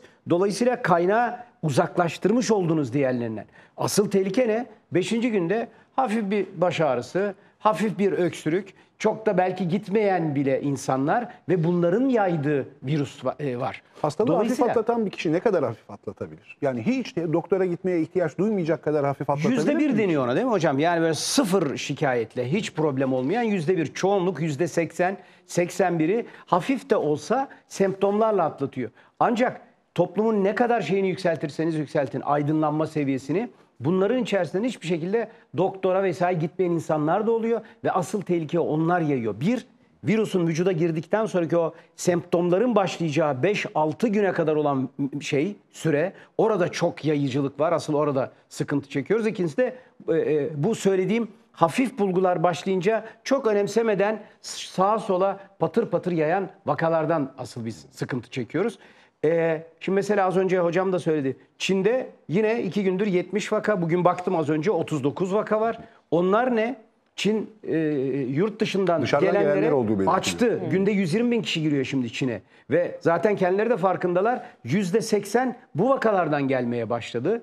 Dolayısıyla burada ne? En ufak bir şekilde bıraktığınızda yani önlemleri en ufak bir şekilde bıraktığınızda problem yaşamaya başlıyorsunuz. O yüzden de sadece ateş üzerinden gitmek en azından bir kısmını, evet onu söylüyorum, bir kısmını ayırabilmek açısından bir avantaj. Ama ateşi ölçtüm bir problem yok tamam geç değil. Hepsi için değil. Bunu özellikle söylemek lazım. Bir ek önlem olarak düşünülebilir. Ana önlem aynen. öyleyse. Burada mesele ne biliyor musunuz? Burada riski mümkün olduğu kadar azaltmak meselesi. Niye dışarı çıkmayın diyoruz? Ya yapılan bütün çalışmalar göstermiş. Bir insan haftada 4 gün çıkacağını hepimiz 4 gün çıkacağımıza 2 gün çıksak dışarı yani bunun yarı yarıya riski %80 azaltıyorsunuz. Bu şu demek, o kasabada, o köyde, o ilde, o ilçede 80 kişi hasta olacağına 10 kişinin hasta olması demek. Ya bu yüzden riski azaltmaya çalışıyoruz. Biz işte ateşini ölçelim, Allah ilaç da gelmiş ne kadar güzel diye asıl işi gözden kaçırmayalım, o uzak durma işini. Burada ben hep ondan korkuyorum. Programlarda anlatırken meslektaşlarım bunun üstüne ısrarla geliyorlar. Asıl iş uzak durmak. Bir kere yakalandıktan sonra bizde koruyucu hekimlik çok önemli. Bir kere yakalandıktan sonra işte görüyorsunuz az önce hocam da söyledi %5 yoğun bakım şartlarında müdahale etmenizi gerektiren durum oluyor. Az önce baktım. Dünyadaki ölüm oranı şu anda %4.4. Az mı? %5 insanı kaybediyorsunuz yani. Doğru. O yüzden öncelik korumak. Bu arada bir haber, Fatih Terim, Galatasaray Teknik Direktörü Fatih Terim bir sosyal medya mesajı paylaşıyor. Bugün yapılan test sonuçlarına göre koronavirüs sonucum pozitif çıkmıştır. Hastanede emin ellerdeyim, merak etmeyin en kısa zamanda haberleşmek üzere demişti. Fatih Hoca'nın mı pozitif çıkmış? Evet, Fatih Terim. İlk akşam üzeri gelen haberler negatifti. Burada pozitif de yanlış sonuç olabilir mi? Yani şüpheyle bakılması. Ona hocama gerçi tabii, evet test o tür yöntemine vakalar- bakmamız lazım değil o mi? tür Böyle bir şey vakalar- için hocam? Yöntem PCR. PCR'sa tamam. Yöntem Güvenilir bir PCR. yöntem. Evet. Muhtemelen Yani bir şeyin kısaltılmış olsa hani gerek çok PCR. belki 2-3 kişi biliyordu, o bildiğim bir konu. Yöntem PCR ama bir doğrulama aşaması da olacaktır diye düşünüyorum. Peki. Ama bu önemli bir haber. Önemli bir haber, hafif, elbette. pardon. Fatih Terim en çok Çok zaten hafif bu bir durumdan öksürüğü şikayet var. eden kişilerden Çok hafif bir biriydi. öksürüğü maçlar var, iptal ateşi yok. edilsin diye. Ha, siz biliyorsunuz hocam şeyi. Şöyle yani kulüp doktoruyla aynı hastanede çalıştığımız Abdurrahim Bey için de- bu gibi durumlarda direkt danışıyoruz. Abdurrahim Albayrak Abdurrahim da test Albayrak sonucu da pozitif vardı. eşiyle beraber. Muhtemelen Oradan. yani o Abdurrahim Bey sarılmayı çok sever. İyi bilirsiniz. Tabii, çok evet. böyle ciddi bir klinik tablo olmadığını biliyorum. Çok hafif bir öksürük olduğunu Dileriz böyle biliyorum devam ama etsin ve çabuk Çok geçmiş olsun İnşallah, Fatih hocamıza inşallah da. evet. Peki Fatih Hoca'ya geçmiş olsun dileğiyle kısa bir ara verebiliriz. Daha sonra müzakere devam edecek. Bir konuğumuz daha olacak. Sosyal güvenlik uzmanı Özgür Kaya ile konuşacağız. Çünkü bu virüsün, bu baş belası virüsün çalışma hayatına çok ciddi etkileri de var. Kısa bir aradan sonra.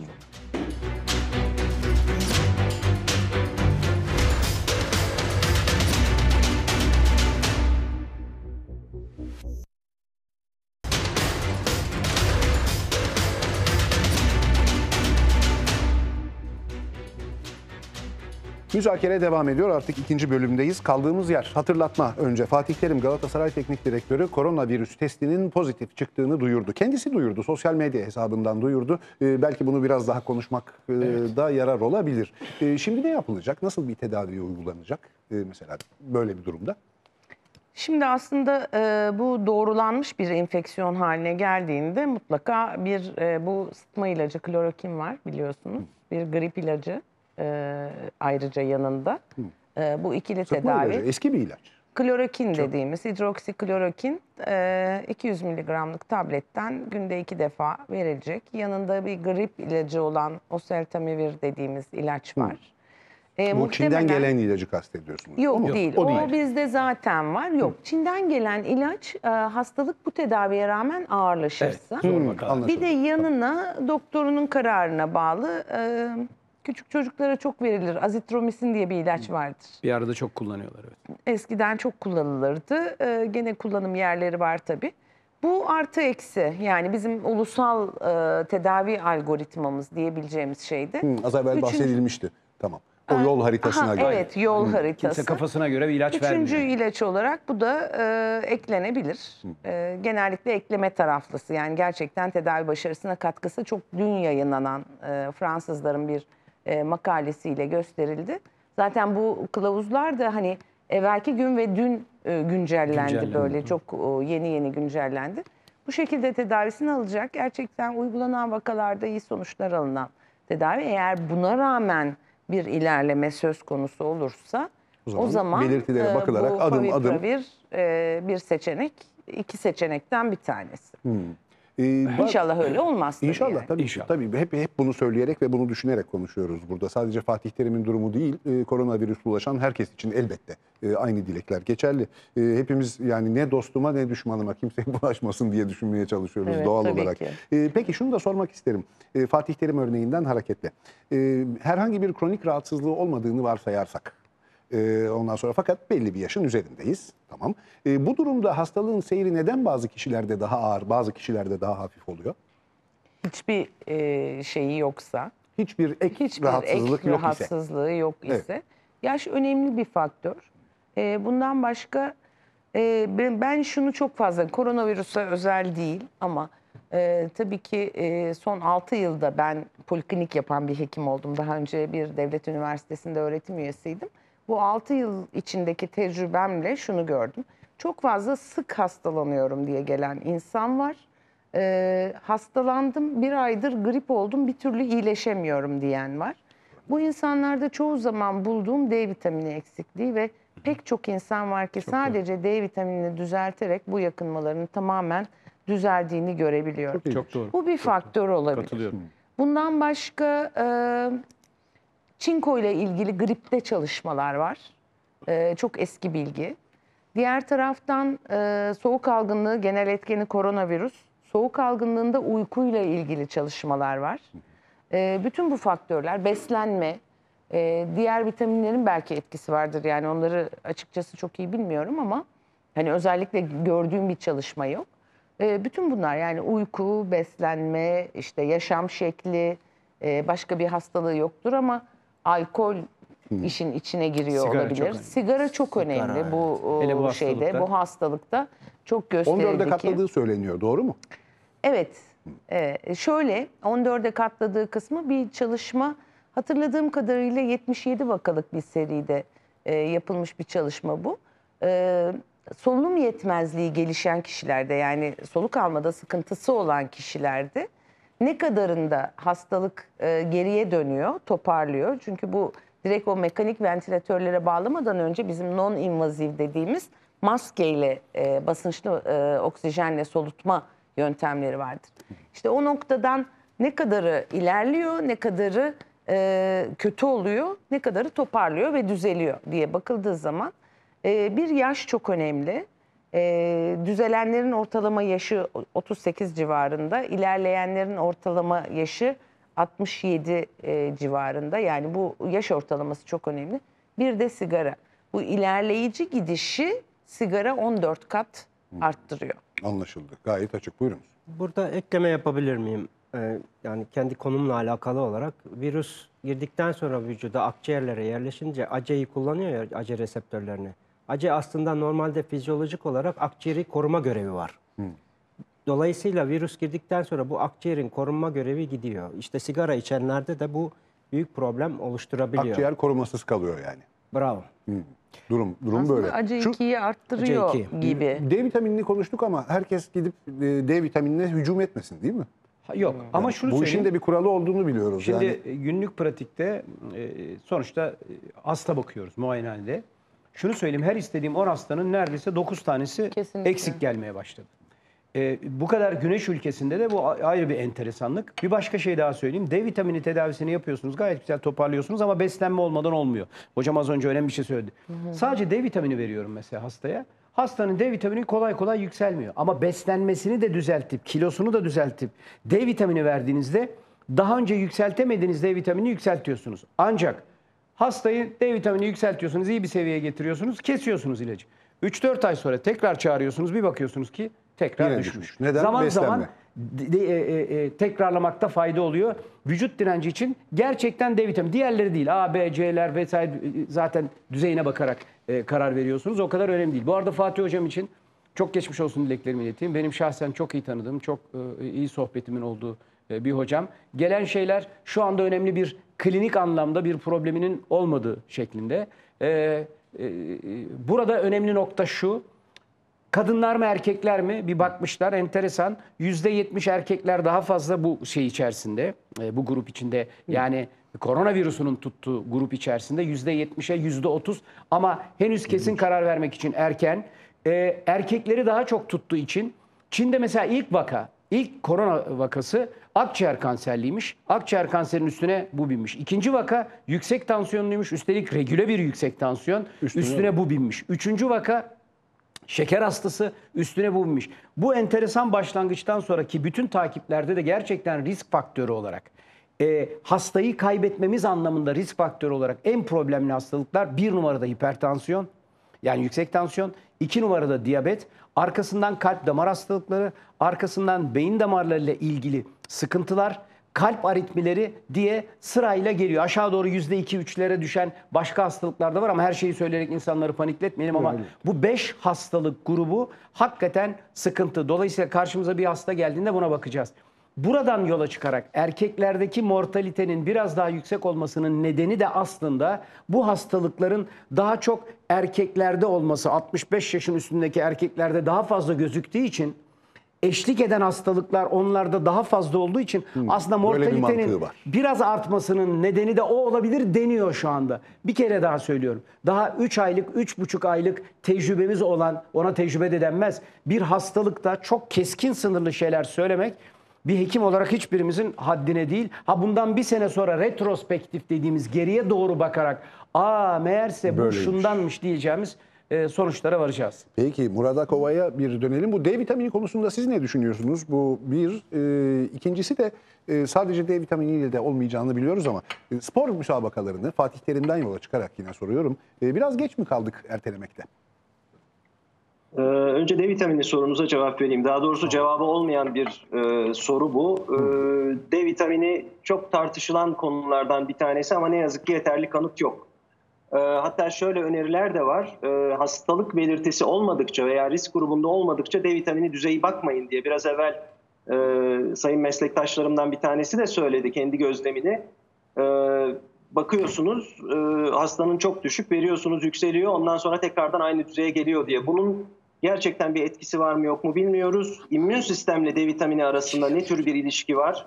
Kesin kanıtlanmış değil. Bu hastalıkla ne ilişkisi var o da belli değil. Dolayısıyla D vitamini şu anda kanıtlanmış bir durum değil. O nedenle tedavi algoritmaları içerisinde bence yeri yok. İkinci sorunuzun cevabı... Spor müsabakaları peki? Geç mi kaldık diye sormuştum. Tabii geç kaldık. Her yerde olduğu gibi orada da geç kaldık. Şimdi bakınız nereden nereye geldik? Şöyle söyleyeyim ben size. İlk vaka yayınlandığı zaman Sayın Sağlık Bakanı dedi ki efendim hastanın nerede olduğunu, kimliğini vesairesini anlatamam, hasta haklarıdır denildi. Ondan sonra eski bir general vefat ettiği vakit bütün kimliği olduğu gibi her yerde yayınlandı. Cenaze töreninin ayrıntıları, yapılmayan cenaze töreninin ayrıntılarına kadar yayınlandı. Şimdi bir futbol antrenörü, çok popüler bir kişiliği olan bir futbol antrenörü hasta olunca işte gene biz bunları ayrıntısıyla tartışıyoruz ama bunları tartışırken tam ehemle mühim birbirine karıştırıyoruz bence. Şimdi farkında mı acaba izleyenlerimiz, kaç tane hekim arkadaşımız hasta bakımından ötürü şu anda hasta, bir kısmı yoğun bakımda yatıyor, bir kısmı hastanede yatıyor. Biz hala temcit pilavı gibi 60 yaşının üzerinde kalan hastalarda, 65 yaşının üzerinde risk faktörü taşıyan hastalar riskli, aman dikkat edelim. Onlarda o ölüm oranı çok doğru. Tabii o yaş üstündeki hastalarda, 80 yaşının üzerindeki hastalarda mortalite %15. Yani bu hastaların %15'i ölüyor. Ama unutmayın ki en yüksek hastalığın görüldüğü yaş grubu 50 yaş altındaki grup. 50 yaş altında çok fazla görülüyor. Şimdi 10 yaş altında hiç ölüm görülmüyor. Bu çocuklar bu hastalığa karşı bir yerde bağışık gibi başlangıçta söylenti vardı. Yakın zamanda yayınlanmış çok büyük bir Çin gözlem çalışmasında bu işin böyle de olmadığı anlaşıldı. Aslında çocuklar da hasta. Özellikle o Çin'de ilk salgın ortaya çıktığında ağır hastalık geçiren az sayıda olmakla birlikte ama çok sayıda enfekte çocuk var. Şimdi bunların ne önemi var? Şunun için önemi var. Biz risk grubuna yoğunlaştıkça aslında hastalığı toplum içerisinde yayan çok önemli bir kesimi göz ardında ediyoruz. Yani hastalık hafif geçiyor dediğimiz kişilerin hepsi aslında toplum içerisinde o hastalığı dağıtıyorlar. Ve biz test yapmadığımız için bu hastaları saptamıyoruz. Bu hastaları izole etmediğimiz için de hastalık salgın olarak yayılıyor ve işte nereye doğru gidiyoruz artık Allah bilir. Peki. Hastalık tedavi edildikten sonra diyelim ki ağır geçirdiniz, solunum makinesine falan bağlanmanız gerekti. İyileştiğinizde daha sonra kalıcı bir hasar kalıyor mu? Muhtemelen ciğerlerde. Şimdi bu hastalar bizim tıp dilinde ARDS dediğimiz erişkin solunum zorluğu rahatsızlığı denilen bir rahatsızlığa maruz kalıyorlar. O nedenle de zaten solunum makinesine bağlanmak zorunda kalıyorlar. Bu hastaların bir kısmında iyileştikten sonra akciğerlerde fibrozis dediğimiz akciğer sertleşmesi, kalınlaşması söz konusu olabilir. Ama bir kısmında da tam iyileşme saptanabilir. Şimdi bununla ilgili yeterince henüz yayın yok, gözlemler yok. Hani başka nedenlerle ARDS gelişmiş hastalardaki verilere dayanarak ben bunu söylüyorum. Ama bu hastalığın buna yönelik bir farklı davranışı, bir farklı seyri olacak mı? Bunu henüz bilmek için çok erken. Ama herhalde şu aşamada o hastaların o tablodan kurtarılıp iyileşmelerinin sağlanması çok önemli bir aşama olarak kabul edilmeli. Kuşkusuz fibrosisin doğurduğu sonuç nedir? Yani daha mı az oksijen alabilir kişi artık o noktadan sonra? Tabii akciğer fonksiyonlarında belirgin azalmaya yol açar. Ve bu kalıcı mıdır? eğer fibrozis gelişirse kalıcı olabilir maalesef. Evet. Peki. Ama dediğim gibi bununla ilgili gene yeterince kanıt yok. Daha önceki hastalık verilerine dayanarak bunu söylüyorum. Bu hastalıktan ne kadar böyle bir tablo sonrasında iyileşen kişilerde fibrozis oluyor. Üstelik tabii iyileşenlerin hepsi ARDS gelişen hastalar da değil. Bu hastalığı hafif olarak atlatan kişilerde şimdilik bildiğimiz kadarıyla, vakalardan anladığımız kadarıyla önemli bir sekel kalmıyor. Ama o ağır geçirip de hastalığı geçirenlerde ne olacak onu henüz bilmiyoruz. Bu bugüne kadar pek konuştuğumuz bir konu değildi. Şimdi sayın meslektaşım çok daha iyi bilecektir. Mesela pneumokoksik pneumonilerde o da sonuçta zatüre yapıyor. Belli bir bölgeyi tutuyor. Şimdi burada gördüğümüz kadarıyla çok yaygın, her iki akciğerde çok yaygın olarak yerleşiyor. Ve radyolojik bulgu olarak buzlu cam dediğimiz ve daha sonra o fibrozise yani kompliyansına, genişlemesine engel olan yapıyı çok daha geniş alanda oluşturuyor. Bu virüsün şu andaki gördüğümüz en kötü tarafı bu. Onu söylemek istedim. Bir de bir şey daha. Yine Murat Bey'e az önce işte Fatih Hoca'nın ismi ortada geziyor dendiğin zaman ya da Fatih Hoca'nın ismini duyabiliyoruz dediğinde Fatih Hoca kendi açıkladı. Kendi açıkladığı için biliyoruz. Yoksa herhangi bir açıklama yok orada. Onu da söylemiş olalım. Ara verdiğimizde biz de bunu konuştuk. Evet, kendi tweet attı. Kendisi oradan sosyal medya hesabında paylaştığı için biz de konuşabilir hale geldik. Ama eski Kara Kuvvetleri Komutanı'nın ismi açık olarak bütün gazetelerde ortaya çıktı biliyorsun. Evet, doğru. Doğru. Vefatından sonra, yani vefatının duyulmasıyla bu hadise ortaya çıktı. Ve biz maalesef Türkiye'de hala hangi şehirlerde kaç sayıda hasta olduğunu bilmiyoruz. Sayın Sağlık Bakanı bugün önümüzdeki günlerde dedi ama neden bugün değil de önümüzdeki günlerde onu da bilmiyoruz tabii. Peki Murat Hocam, son olarak eklemek istediğiniz bir şey varsa onları alayım. Ondan sonra da bu bağlantıyı nihayetlendirebiliriz. Ben şimdi bu Çin'den gelen ilaçla ilgili bir şey de söylemek istiyorum. Tabii çok önemli. Şu andaki tedavi protokolleri içerisinde kullanılan ilaçların hiçbirisi aslında tam olarak etkinliği bilinmeyen, yeterince çalışma yapılmamış ilaçlar. Biraz önce Sayın Arman belirtti. Örneğin şimdi işte Türkiye'deki tedavi protokollerinin içerisinde de olan klorokin ve azitromisin kombinasyonu Fransa'da bir yayınlanmış çalışmada denendi ve etkili olduğu gösterilmiş. Hatta bugün Amerika'daki televizyon kanallarında da işte mucize tedavi şeklinde oranın Fox diye çok bilinen meşhur kanallarından bir tanesinde bir hekimin demeci var. Ama bu verinin yayınlandığı yayına baktığınız zaman toplam 20 hastada denenmiş olduğunu görüyorsunuz. 20 hasta tabii hani çok kısa bir sürede bütün bunlar çok az sayıda hastada yapılmak zorunda.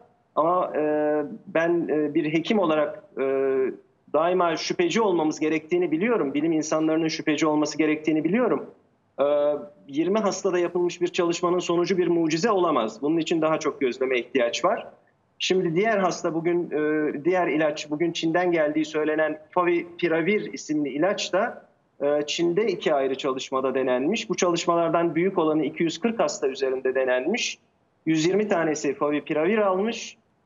Kontrol grubunda Rusya'da ve Çin'de kullanılan bir başka ilaç var. O ilaç başka bir yerde kullanılmıyor. Onunla kıyaslanmış. O kıyaslamada hafif semptomu olan hastalarda daha iyi, ilk 7 günlük tedavinin daha iyi olduğu sonucu görülmüş. Dolayısıyla hani bu da böyle mucize bir ilaç gibi lanse edilmemeli. Doğru, etkisi olabilir. Ama öyle muazzam bir büyük etkili bir ilaç gibi de gözükmüyor işin açıkçası ama tabii gene de dediğim gibi veriler çok yetersiz. Bir de teyit için sorayım kısaca tekrar. Öneriniz tam karantinadır. Yani sokağa çıkma yasağı dahil böyle bir önlemdir değil mi? Evet, evet. Bu aşamada alınması gereken önlem o ve çok sayıda da teste ihtiyaç var. Test sayımızı çok artırmamız lazım. Testi pozitif olarak bulduğumuz kişileri ve onlarla temasta olan kişilerin mutlak izolasyonunu sağlamak lazım. Ancak bu salgının önü bu şekilde alınabilir. Peki Murat Hocam, teşekkür ederiz bu yayına katkı için. Şu sokağa çıkma yasağı dahil tam karantinayı sırayla sormak istiyorum. Katılıyor musunuz? Zamanı geldi mi böyle bir şey? Şimdi Murat Bey'in söylediklerinden bir tanesi önemli. 20 hasta üstünden çıkıp da bir ilacın etkinliği konusunda çok Mucize büyük laf ilaç, edemezsiniz. Mucize kelimesini görünce zaten şüphe ederiz biz. Ancak genellikle. biz biraz denizdeyiz. Orada bir yılan var. Sarılmak zorundayız. Şimdi ne yapacağız? Yeni bir ilaç keşfetmeye kalkacağız. Birinci yöntem bu olabilir. Uzun bir süre. ilacın yeniden hemen söyledin zaten. Çok uzun yıllar olacak. O zaman ne yapacağız? Benzer hastalıklarda kullandığımız ilaçların bazılarından acaba burada da fayda görebilir miyiz diye hızlandırılmış bir çalışma yapacağız. Dolayısıyla Şimdi yapılan da o değil mi? ben bu nedenle bunun şu an için yapılması doğru olduğunu düşünüyorum. Burada müşkül pesentliğimiz yok. Yani bilim adamı müşkül pesentliğe dur bakalım hele bir vakalar gelsin. Böyle bir şansımız yok. Çünkü insanlar büyük bir hızla birikmeye başladılar. Onlarda bir şeyleri kullanmamız gerek. Dolayısıyla bilim adamı itirazına hiç itirazım yok. Ama öyle bir durumdayız ki böyle müşkül pesent olamayız. Sokağa çıkma yasağına gelince devlet başından beri Sağlık Bakanlığı bir naiflik içinde, bir zarafet içinde, bir kibarlık içerisinde içeride kalın diyor kibarca. Biz içeride kalmamaya devam edersek, az önce anlattığım haftanın 4 günü yerine 2 günü yerine 4 günü çıkarsak bu vakalar %90 artıyor. Şimdi biraz sonra sayılar gelecek. Eğer bugün 5000 civarında bir yapılmışsa diyelim test, 5000 civarında test ne demek biliyor musunuz? Yaklaşık 450 ile 500 yeni vaka demek mesela. Eğer bugün 10.000 test yapılmışsa 800 ile 1000 yeni vaka demek. Nereden biliyorum bunu? Allah Allah. Çünkü Türkiye'deki testlerin pozitif çıkma oranı %8,5 ile 9,5 arasında şu anda. Dolayısıyla Geçmişe ben hesap bakın. edebilirim bunu. Evet, yani 10.000 test yapılmışsa 800 ile 1000 arasında vaka çıkacak. Ne olacak? Birden panikleyeceğiz, telaşlanacağız. Telaşlanmak yerine o pozitifliği çıkaran şey ne? Bizim karşı karşıya gelmemiz. Ellerimizle ya da damlacık enfeksiyonu yoluyla birbirimize bulaştırmamız. Dolayısıyla ben de sanki bunu anlatamıyoruz bir türlü. Bu işin ciddiyetini anlatamıyoruz gibi geliyor. Bu şekilde devam ettiği ve 3-4 gün sonra rakamlar gerçekten hepimizin, çok rakamlara da takmamak lazım. Çünkü nereye gideceğini 3 aşağı 5 yukarı biliyoruz biz. Rakamlar oraya geldiğinde moralimiz bozulacağına daha sonraki rakamları azaltmak adına bunu yapalım. Son bir şey. Şimdi az önce baktım son dakika yükselme eğrilerine. Hem ölüm hızı hem vaka hızı hiçbir şekilde azalmadan, dünya genelini söylüyorum, Çin'i bir tarafa koyun, hiçbir şekilde azalmadan aynı doğrultuda diklikle devam ediyor. Şimdi burada lineer artış vesaire artış diye anlatmayalım. Çok teknik işler onlar. Küresel çapta bakınca bu çıkıyor. Logaritmik artış falan diye onu anlatmayalım. Çok teknik ama aynı hızda, aynı şeyde devam ediyor. Bu şu demek, bu tehlikeyle başa çıkabilmenin yolu birbirimizden zamanında uzak durmak. Yoksa İtalya şimdi her tarafı karantinaya koydu, ne oluyor? Her gün binlerce vaka. Çünkü onlar zaten enfekte olmuş durumda evlerine girdiler. Önemli olan onları enfekte olmadan evlerinde tutabilir hale gelmek. Devletin naifliğini, kibarlığını, zerafetini anlıyorum ama galiba birçoğumuz anlamıyoruz. Eğer anlamayanlar bu şekilde devam ederse bu kadar kibar kalmayacaktır herhalde. Öyle olmamasında fayda var. Ben de aynı fikirdeyim. Sizin düşünceniz nedir? Geç kalmama durumunda çok ince bir eşik var anladığım kadarıyla. Doğru mu? Evet ama şu dediğim gibi test alanları artıp da vakalar arttığı zaman o noktaya gideceğiz zaten diye düşünüyorum. Burada tabii alınan kararlar da çok sıkıcı bir şey. Benim kızım İspanya'da karantinada şu anda. Nasıl? Durumu nasıl? İyi mi? İyi yani çok şükür 14 gündür evde. Aslında o kendisi birinci haftayı istekli olarak evindeydi. İş yeri müsaitti. Son bir haftadır da kural olarak evde. Zor bir şey karantina. Zor, mutlaka. Dolayısıyla yani insan tavrını yönetmek de işin içinde. O benim anlayacağım bir konu değil. Farklı bir şey. Hani toplum psikolojisi vesairesi. O yüzden mutlaka bulaşla ilgili olay çok gözler önüne serildiği zaman böyle bir karara gidecektir. Ve ondan sonra da bizim ortalama kuluçka süresi kadar bir süre daha artışı gözlemlememiz söz konusu olacak. En az 14 gün. Yani bulaşı gerçekten kestiğimizde bir 14 gün daha o artışı göreceğiz. En az 14 gün. En az. Yani en az şöyle. Aslına bakarsanız bu hastalığın kuluçka süresi 5-6 gün ortalama. Ama MERS'ten yola çıkarak biraz 14 gün modellemesi var. Seyrek 24 veya bir iki tane de 27 günde ortaya çıkan vaka var. Yani baktığımızda bir beklediğimiz kuluçka süresi kadar en az artışına devam edeceğini göreceğiz. Geç mi kalınacak? Orada bence tek değişken yok. Yani bir süre sonra o kurallara rağmen insanları bugün ne kadar hani geçim güçlüğü çeken bir sürü insan 3.200 lira ceza vermiş 65 yaş üstünde. Hepsi karakola gitmişler falan. Bu başka bir şey. Yani insan davranışını yönetebilmek, hele de bizim ülkemizde, bir İtalya değiliz yani. Öyle de bir şey var. Bence çok yönlü düşünmek lazım. Ben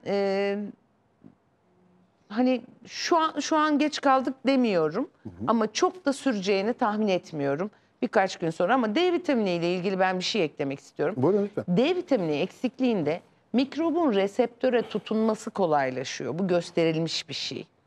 Ha evet, tedaviyle ne kadar enfeksiyon azaltılmışın kanıtı yok. Onun dışında hani benim konum, ben enfeksiyon kısmıyla ilgileniyorum. Ama D vitamininin başka katlı diyabetteki etkisi, kolon kanserinde özellikle çok çeşitli çalışmalarla gösterilmiş farklı etkileri var.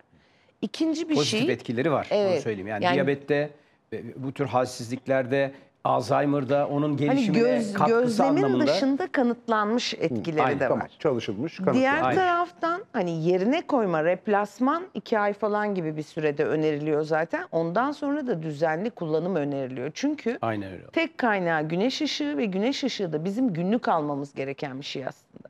Dolayısıyla D vitamini de kestiğiniz zaman geri düşüyor Düzenli hakikaten. günlük almamız gereken. Tabii tabii. Keserseniz düşüyor. Çünkü bu yaşam şekliyle ilgili. Aynen. Eğer birden güneşe çıkıp yürüyen bir insan haline gelmiyorsanız her şekilde düşüyor. Onun için onu da günlük idame ettirmekte Onu şunun yarar için var. söyledim hocam, pardon. Birçok insan tamam ben D vitaminimi aldım, bitti artık bu iş, Ha, kurtul. yok, Değil, Yok, öyle böyle değil. bir rehavet Değil. yok. Evet, Ve olmamalı. evet. Rehavet Kesince yok. gidiyor. Bir de tabii viral enfeksiyon başlamadan önce bu doğal bağışıklığı güçlendirmek lazım. Başladıktan sonra geçer. %100. Peki, bir soru daha. Virüslerin değişim geçirebildiğini, mutasyona uğrayabildiğini biliyoruz.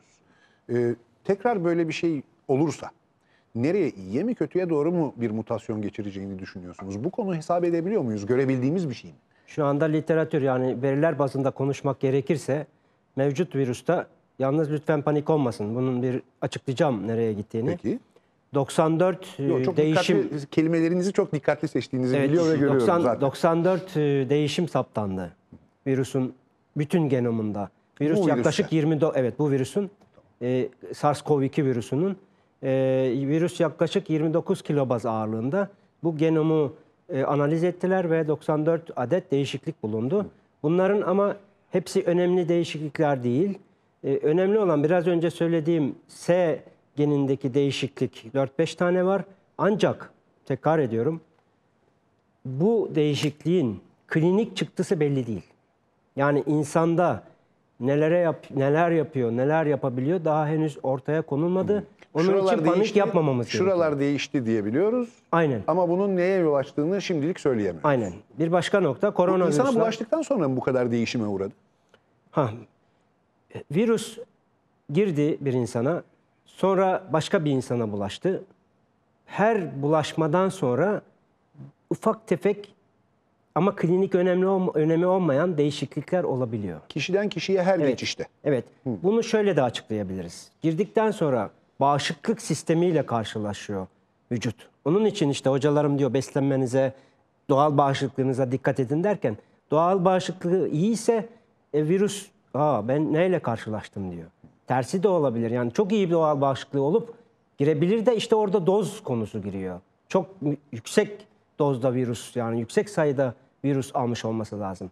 Devam edelim bu sürece. Her pasajda diyelim, her başka insana geçişte virüs bağışıklık sistemiyle karşılaşıyor. Bir tokat yiyor aslında her seferinde. Virülansi düşüyor, gücü. Ancak bir yere gelir, buna çevresel faktörler de, başka faktörler de katılır. Virüs güçle de çıkabilir. Çok nadir de olsa. Öyle de olabilir, öyle de olabilir. Evet, ama genelde virüs güç kaybediyor. Biz laboratuvarda virüsün gücünü kaybetmek için 30, 40, 50, 60 pasaj yaparız mesela hücre kültürlerinde ki bu şeye ulaşabilelim. Virüsün gücü, atenuasyon diyoruz biz ona, yani virüsün gücünü azaltma. Dolayısıyla işte bu önemli bir nokta. Yani virüs değişiyor, değişime uğrar. Genelde insanlık yararına insan yeniyor bağışıklık sistemiyle. Ancak kötü yönde de gelişmeler olabilir. Vurgu yapmak gerekirse koronavirüsler ve influenza virüsler değişimi çok sever. Şöyle Çok bir şey seviyorum. olabilir mi? Şimdi bir pandemiyle karşı karşıyayız dünya çapında. Diyelim ki bir ülkede sadece mutasyona uğradı. Diğer ülkelerde bugün bildiğimiz haliyle devam ediyor. Böyle bir şey mümkün mü? Mümkün. Başka ülkede mutasyona uğrayabilir. Ancak gene insan bunu getirir. İnsan bir şekilde. İnsandan insana bulaşan bir virüs olduğu için biraz önce söyledik, Çin kabul etmiyor. Kabul etmiyor ama Çin'de şöyle bir şey oldu artık. Eğer aynı virüs dolaşıyorsa, ki şu anda öyle gözüküyor. Hani bu değişimlerin klinik çıktısını bilmiyoruz daha. İncelenecek. Bir de hocam böyle hemen bir ayda değişiyor mu? Bu kadar çabuk Yok. mutasyona uğrar mı? Ancak Yani onu da merak işte ediyorlar. Şu var hocam, yani Ama üreme hızı da düşünülecek insandan olursa- insana geçişte bir şeyler kaybediyor, kazanıyor da olabilir o arada. Bilmiyoruz. İncelenmesi lazım. Pasaj. Filogenetik, ağaç, soy ağacı. Virülans dediğimiz hastalık yapabilme gücünü inanılmaz derecede tekrar arttırıp başka bir virüs haline gelebilecek kadar bir ayın içerisinde o virüs mutasyona uğrayabiliyor mu? O süreyi benim söylemem çok zor. Süreç gösterir. Yani insanda virüsün ya ne kadar değiştiği, yani insandan insana Pasaj sıçrarken sayısı da tabii önemli ki. mi? Yani bu kadar hızlı yayılan bir mikroorganizmayı düşündüğümüzde pasaj sayısının da arttığını kabul Kendini edebiliriz. değiştirebilecek imkanı da daha çok buluyor diyorsunuz. Şu anda o dediğimiz virüsün zayıflaması olmuş değil yalnız. Bu söylemlerimden yanlış anlaşılmasın. Hani virüs zayıflıyor diye bir şey yok. Virüs şu anda İtalya'da çok ölümcül seyrediyor. Onun da nedenini araştırıcılar yaşlı nüfusa bağlıyor. O yüzden diyorum, genetik değişimlerle klinik veriler beraber değerlendirmediği sürece genetik verilerin bana göre bir anlamı yok. Sadece konuşuruz. %5 benzer, %10 farklı vesaire vesaire. Bu değil olay. Klinik çıktısı ne? Bu virüs gerçekten ne yapıyor? İşte o yüzden güzel bir şey yaptılar. Transgenik fare, insan ajesini taşıyan transgenik fare geliştirdiler ve o farelerde deniyorlar. Virüs dozu veya Vallahi farklı ne ülkelerden gelirse elde edilmiş zavallı virüsler. farelerin başına geliyor. Ama onların Çok söz konusu olduğu Hocam zaman. bu arada acı çok diyoruz, hani çok dinliyorlar. Angiotensin konvertik enzim diye bir Bunun enzim var. kısaltılmışı. Bir enzim var, 2 numara. AC2 diyoruz ona. Bu ne kadar yüksekse bu AC denen arkadaş geliyor, virüsü alıyor, kötü bir aracı olarak hücrenin içine daha kolay sokuyor. Onun için böyle AC'yi öcü gibi söylüyoruz. Onu bilmek açısından söyledim. Peki yalnız bazı tansiyon ilaçlarıyla arada bağlantı kuran hekimler var. Söyleyeyim. İlk öyle bir çıktı. Bunun inhibitörü ilaçlar var. ACE inhibitörü diye ilaçlar var. O ilaçlarla ilgili çıktı. Hemen daha virüsün ilk çıktığı zamanlardı. Fakat Avrupa'nın ve Amerika'nın önde gelen hipertansiyon örgütleri birkaç gün sonra bununla ilgili çok kesin bir şey yok. Onun için hastaları da korkutmayın diye tekrar onlar da karşı çıktılar. Ben kendi adıma ne yapıyorum? Şimdi böyle olur bazen tıpta. Siz bizim kongreleri bir görseniz Erhan Bey, böyle son derece hani hep kibar falan olmaz. Çatır çatır tartışmalar olur. Ben başka bir şey. Zaten bilim öyle gelişir. Yoksa üçümüz aynı fikirdeyiz her konuda. Yok öyle bir şey. Böyle bir şey çıktığında bir taraftan bunu söyleyenler, bir taraftan tersini, ben kendi adıma hastama bu tür grup ilaçları en azından bir miktar, çünkü muadili var, en büyük şansım o. ACE inhibitörü yerine kalsiyum kanal blokörü vereceğim, diüretik vereceğim ya da işte beta bloker dediğim başka ilaçlar verebileceğim alternatiflerim olduğu için başkalarıyla gitmeyi tercih ediyorum. Ortalık şöyle bir temizlensin, düzelsin. O zamana kadar böyle bir fikrim var. Ama tansiyonun baba örgütleri bu ilaçların kullanımı konusunda herhangi bir sıkıntı yok diye hem de yağmur gibi hemen bildiriler yayınladılar. Onu da söylemiş oldum. Peki Profesör Ahmet Aydın'a bir dönelim. Hem belki burada konuştuklarımıza eklemek isteyeceğiniz bir şey vardır. Hem de mevsim değişmek üzere artık Türkiye'de, eli kulağında. Ne beklemeliyiz sizce? Teşekkür ederim Erhan Bey. Öncelikle şimdi konuklarımız, ben D vitaminiyle ilgili kendi görüşlerimi sunmak istiyorum. Şimdi yakın zamanda D vitaminiyle ilgili yoğun bir araştırma yaptım. Gerçekten çok ben de merak ediyorum. Ve bazı ilginç datalara da ulaştık şu anda. Paylaşırsanız çok seviniriz. Biz de çok merak ediyoruz. Çünkü. Gerçekten şu anda yapılmış çalışmaları, ülkemizde yapılmış 800 bin tane D vitamini analiz etmiş bilim insanları ve %80, %85 Türk toplumunda D vitamininin düşük olduğunu görülmüş. Dolayısıyla burada ben çok düşünüyorum. Acaba niye bu kadar düşük? Çünkü ve bunu açıklamak da çok zor. Çünkü bu Türk toplumu bu şekilde ilk defa olmadı. O nedenle burada çok temkinli yaklaşmak gerekiyor diye düşünüyorum kendi şahsi görüşüm olarak. Neden? Çünkü şimdi bütün laboratuvarların aşağı yukarı ülkemizdeki önde gelmiş laboratuvarların D vitamini analiziyle ilgili sonuçlarını kontrol ettim. Ve biliyorsunuz ki her kan tahlilinde mutlaka bir aralık verilir. İşte normal değer ve üst değer diye. Şimdi laboratuvarların sonuçlarına baktığımız anda normal değeri değişen oranlarda 22 ile 100 arasında denilen bir aralık veriliyor. Halbuki uluslararası kabul edildiğinde 60 olan birimde artık toksite için aday bir sınır olarak görülüyor. Dolayısıyla laboratuvarlarımızın burada hiçbir kaygısı yok. Yani çünkü aralık 22 vereyim, 22 ile 100 vereyim. 80'e çıkarsam ne olur?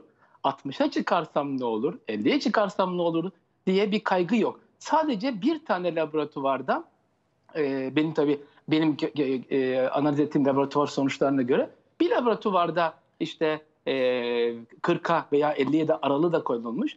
Dolayısıyla ben hep temkinli yaklaşıyorum. Çünkü bir toplumun gerçekten ve daha da ilginci vitamin D'yi önermek için kullandığımız miktarlar 150 binler, 300 binler üniteler kullanılıyor. Halbuki insanın normal tolere edebildiği uluslararası kabul edilen upper tolerable limit denilen UL değeri, yani bir insanın günlük alması gereken maksimum değerin 5000'e, yaşa göre değişmekle beraber en üst sınırı 5000 üniteyle sınırlamış. Dolayısıyla bu bilgileri de aklında tutmakta fayda var. Çok tekniğe girecek ama burada Çünkü emilim vesaire gibi pek çok faktör.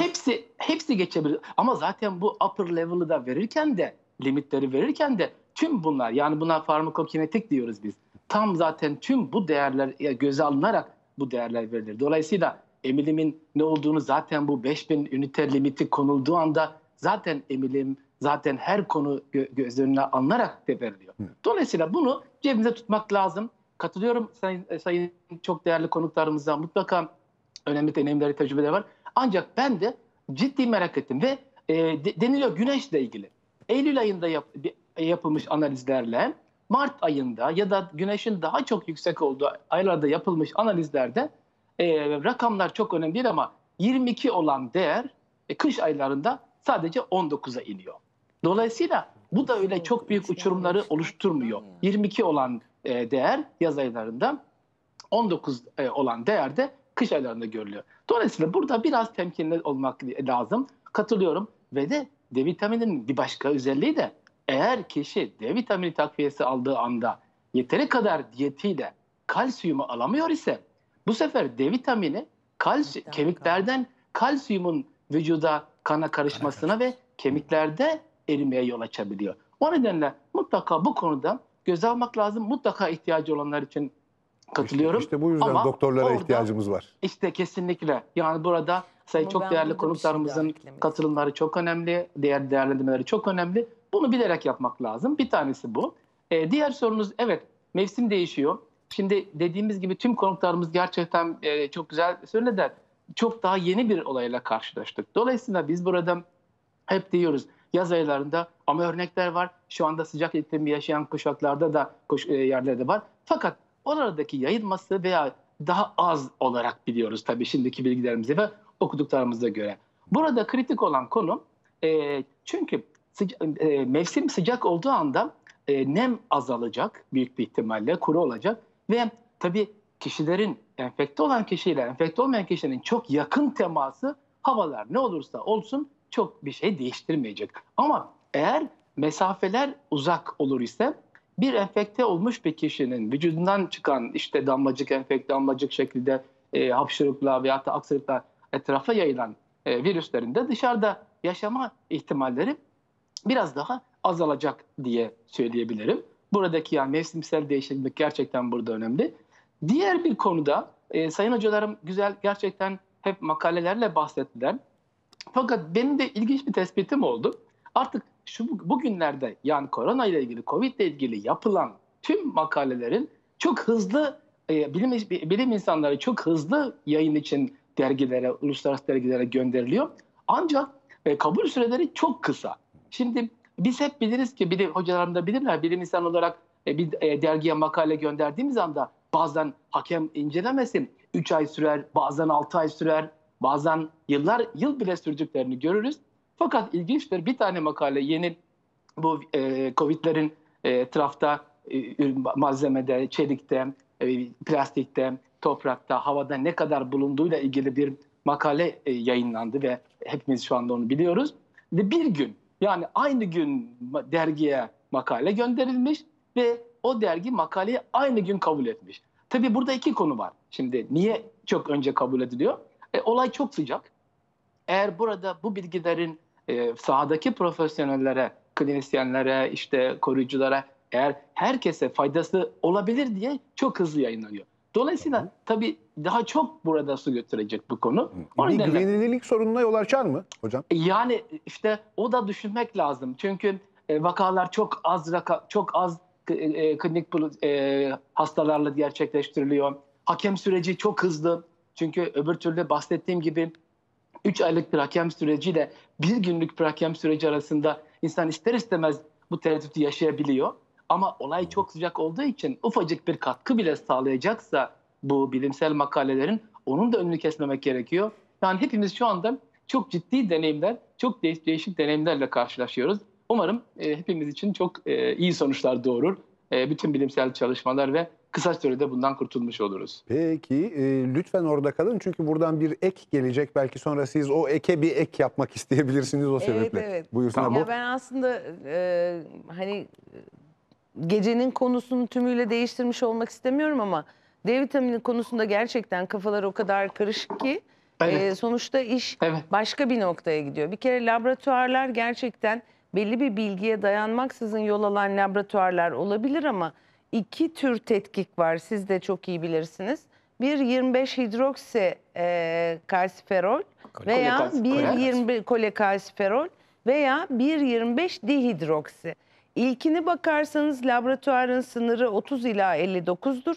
İkincisine bakarsanız laboratuvarın sınırı 50 ila 90'dır. Bu ikisi birbirine katıştırıp da ortaya laboratuvar sınırı koyduğunuz zaman 20 ile 90 gibi başka şeyler çıkabiliyor. Zannediyorum çok hani kurumsal olmayan laboratuvar sonuçlarında bunları görebiliriz diye düşünüyorum. İkincisi çok haklısınız. 100 bin, 150 bin, 300 bin diye bir replasman yok. Günde 5.000 verirsiniz veya haftada 50 bin üniteyle 2 aylık replasman yapar. Sonra idamesine gidersiniz ki pek çok derneğin tedavi algoritması içinde bunu bulabilmek mümkün. Çünkü yoksa nefrokalsinozis gibi, yani denge bozuklukları gibi, böbrekte taş gibi başka sıkıntılar çıkabilir. Bütün bunları göz önüne alarak ilerlediğinizde mantıklı olabilir. Yani her D vitamini kötü uygulamanın işareti değil demek istiyorum ben. Tabii ki. Tabii ki. Doğru. Peki fikir birliği var. Şey söyleyeyim, ısı konusunda bir çalışma yapılmış. Bu şeyin, virüsün en çok yayıldığı, koronanın en yayıldığı, en fazla yayıldığı ideal ısıya bakmışlar. 8,9 derece. 9 derece. İdeali. Peki. Ama işte klinik pratikte öyle olmuyor. Yani o zaman Katar'da niye var şimdi? Yani sıcak. Dolayısıyla böyle bazı şeyler, ya tıpta hiçbir zaman biz bunu öğrendik, iyi öğrendik, çok iyi öğrendik hep birlikte. Tıpta hiçbir zaman 2 kere 2 4 etmez. Hastalık yok, hasta vardır. Az önce klinik bulguları anlatırken de farkındasınız değil mi? Belki kafanızı karıştırdık. Birinde ateş var, öbüründe yok. Birisi balgamlı öksürük diyoruz. Öbürü kuru öksürük, en çok kuru öksürük diye anlattık. Şimdi balgamlı öksürük geldi. Biraz tecrübe, biraz hastayı görme. Yani her hastanın kendine ait özellikleri nedeniyle bunlara özellikle dikkat etmekte fayda var. Yayılım konusunda bir şey söylemek istiyorum. Şimdi yayılacak bu. Çok miktarda hastamız olacak. Ama amaç şu. Yatay yayılsın istiyoruz. Ne demek bu? 5 yoğun bakımlar bir anda ihtiyaç patlamasıyla 5 tane yatağınız var diyelim. Sevgili Erhan Bey. 5 tane yatağınız var. 10 tane hasta gelirse ne yapacaksınız? 5 tane kaldı ortada. O yüzden ne yapmaya çalışıyoruz biz? Diyoruz ki 10 tane hasta gene gelsin. Ama 3'ü pazartesi günü gelsin. Sonra ta öbür cuma geri kalan 3'ü gelsin. Bu arada 3-4 günde belki bunlardan birkaç tanesini çıkarıp yatağımı boşaltmış olayım. Sonra da ondan sonra bir 4-5 gün sonra da geri kalan 3 tanesi gelsin. 10 taneyi ben 10 güne yayarsam hastane kapasitem batmaz. Bugün İtalya'da yaşanan o. İtalya'da bir bakıyorlar 60 yaşında biri var. Bir bakıyorlar 80 yaşında biri var. Bir tane mekanik ventilatör var. 60 yaşını tercih ediyorlar. 80 yaşındaki hastayı yani bırakıyor. Korkunç bir şey bu bir hekim için. Çok zor bir bu karar. yüzden arttı mortalite. Bu yüzden de mortalite artıyor. Yani hiçbir sağlık sistemi bununla başa çıkamaz. Sonuçta yoğun bakım yatağı dediğiniz şey Türkiye'de 100 bin kişiye 40 tane yatak düşüyor. Müthiş bir rakam. Avrupa'nın en iyi rakamlarından bir tanesine sahibiz biz. Bir kısmının ama pediatrik 100 binde olduğunu 41 unutmayalım kısmı elbette. önceden korona nedeniyle olmayan bazı şeylerden dolayı da dolu. Bunu anesteziyolojist arkadaşlarımızdan, yoğun bakımcı arkadaşlarımızdan öğreniyoruz. Bir kısmı dediğiniz gibi çocuk. Dolayısıyla birden yüklenirse ben ne yapacağım? Onun için dışarıya az çıkmak, vakaları yükselecek bu. Ama yavaş yükselsin. Sonsuz sayıda yoğun bakım yataklarım olsa bile tam teçhizatlı yine de belli bir ölüm oranına ulaşacağız değil mi? Elbette yani bu hastalığın yapısında var %5 civarında yapısında var. 80 yaşın üzerinde %14,5 yani her 6-7 tane o yaştaki insanın bir tanesini zaten kaybediyorsunuz en iyi şartlarda bile olsa. Aslında belki yeterli bakım yapılabilirse o zaman Rakam gene biraz daha düşer. %2'ye düşebilir. Rakam yani, düşebilir. Bu Doğru. arada hocam Şeyi- Fatih Terim'le ilgili sözleriniz, burada söyledikleriniz, Haber Global'de söyledikleriniz dalga dalga yayılmış.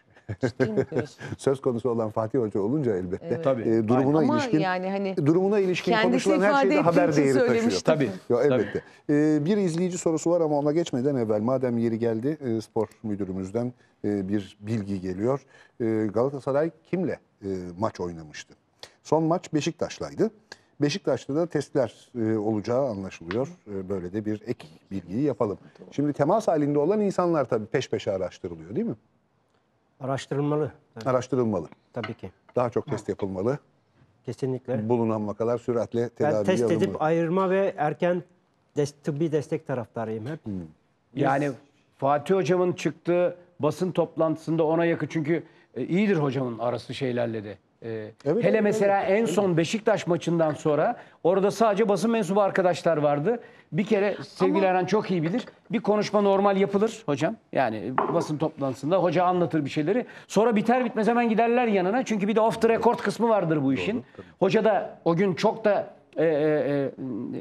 gergindi, stresliydi. Çünkü maçların ertelenmesini istiyordu ki o doğru Sitem ediyordu, olandı. sitem etmişti. Doğru olandı. Dolayısıyla o sırada orada bulunan Onur büyük bir ihtimalle orada yoktu. Onların içerisinde yoktu ama o sırada orada bulunan her kim varsa onlar da dikkatli olmak, takip edilmek zorunda. Hocam pardon Her sözünüzü kestim. ipucu takip açısından önemli. Yani bu bildiğim kadarıyla bir tekrar PCR aşaması var. Gene de doğrulanacak bir sonuç diye düşünmekte yarar var. Ama tekrar yapılacak değil mi? Sağlaması bol bol yapılıyor bu gibi durumlarda anladığım Evet, kadarıyla. Hastalık ilerlerken de ya da seyrederken de ilerlerken demeyelim de yine doğrulanıyor zaman zaman. Değil mi? Bu aslında yani bildiğim kadarıyla genel bir tarama gibi yapılan bir şey diyebiliyorum.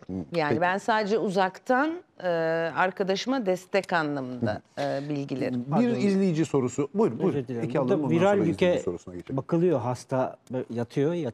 Yatarken viral yüke bakılmak zorunluluğu çıkıyor. Çünkü viral yük yani ne kadar virüs var hem artık salgılarda hem de kanda ki hastanın gidişatı izlenebilsin değil mi hocam? Burada önemli oluyor. Koronavirüste hiç viremi takibi kısmında açıkçası ben bir şey okumadım. Hani kandan bir viral yük bakılması konusunda. Şeyi de bildiğim kadarıyla hani faringel örnekler de yutak örnekleri de daha çok kalitatif, kantitatif değil de pozitif negatif şeklinde sonuç alınıyor. İşte kantitatif bir şey yapılmak zorunda bence. Çünkü yükü takip etmekte yarar var. Ne Tamam. kadar iyileşiyor anlamında. Bu bir kriter Yani yayınlarda genelde var. pek çok hastalıkta Yayınlarda evet var, yaptığımız kanda bir da şey saptadılar koronavirüste. virüsü.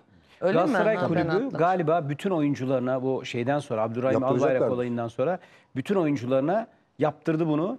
Şunu dileyelim, temenni edelim. Daha fazla yayılmış olmasın. Yani daha fazla diğer oyuncularda ve diğer idarecilerde şeylerde çıkmasın. Fatih Hocama tekrar çok geçmiş olsun. Orayla kısıtlı kalsın. Peki bir izleyici sorusu hocam şöyle deniyor. Virüs boğazdayken yapılabilecek bir şeyler var mı? Güzel soru değil mi? Güzel soru evet yani Varsa da keşke bilsek. Dünya Sağlık Hemen Örgütü'nün yapsak. sayfasında bile var yani. Yani değil mi hocam, Sarımsak onların işe bile- yaramaz, su işe yaramaz. Aynen oraya yazmışlar. Yani, Bizden evet. büyük bir ihtimalle o. Türkiye'den gidiyor. Yani o da mümkün. Bildiğimiz kadarıyla yok. Hani kimisi şey diyor. Ben diyorum ki hani bu işin esprisi tabii ki ama çayın antiseptik özelliği var. Çok çay içen bir milletiz. Belki bizi o kadar etkilemez falan. Hani moral olması açısından bu olabilir ama bildiğimiz kadarıyla öyle bir şey yok. Yani o zaten çok uzun bir süre değil. kısa sürede akciğere ulaşıyor. Çünkü esas reseptörleri, tutmaçları, kilitleri akciğerde. Zaten bu arada boğazdayken de anlaşıldığı kadarıyla belirti gösterilmiyor. Şimdi bazısında zamanlarda. göstermiyor ama dediğim gibi yani ben böyle hastalığı yaşayan 2 hekimin bir tanesini sözel olarak paylaştığım deneyimlerinde hiç boğaz kısmı yok. Ama bir hekimin yazılı paylaştığı deneyimlerinde bir böyle başlangıçta hafif olan, 3. günde sanki yırtıyorlarmış gibi olan bir boğaz ağrısı. Türk hekimi mi hocam Türk bu? hekim. Ben de bir ekleme 4. yapacağım. 5. günde bunun tamamen kaybolduğu ve öksürüğün başladığı, arkasından da akciğerlerde bir ağırlaşma duygusunun olduğu bir tablo tarif ediyor. Yani kişisel farklılıklar var. Kimisinde boğaz ağrısı gerçekten çok belirgin. Uzak doğulu bir hekim şu anda hala paylaşıyor. 15. gününü paylaşıyor. 1. günden itibaren aynen sizin söylediğiniz meslektaşım gibi. Onun da enteresan 4. günden itibaren bir boğaz ağrısı başlıyor. 6. 7. günde öyle bir boğaz ağrısı ki yutkunamıyorum diyor. Yani gerçekten müthiş şiddetli bir boğaz ağrısı. Ve mesela orada ancak 7. 8. günde 38'ler 39'lar şiddetli ateş çıkıyor. Sonra 1-2 gün yüksek seyrediyor, 1-2 gün düşüyor, tekrar çıkıyor. Böyle enteresan bir seyri var gün içinde, hastalığın. mesela diğer arkadaşım gün içinde düştüğünü, akşam çıkarken ciddi bir baş ve sinüs bölgesi ağrısı olduğunu ama ateşin de aman aman çok yükselmese de sanki böyle hani 40'a çıkarken titreriz ya, o vücudun aslında ısı üretme mekanizmasıdır. Sanki 40'a çıkacakmışçasına titrediği gibi farklı deneyimler Çok benziyor var. hocam. Bu uzak doğulu doktor arkadaşta da aynı şey var. Öyle ateşi hiç çok yüksek ateşten bahsetmiyor mesela. 37,5'lar civarında. Evet, evet. Hatta şu anda galiba 9. günden itibaren sürekli olarak ateş yok diye yazıyor kendi öyküsünde. Bugün 15. güne geldik.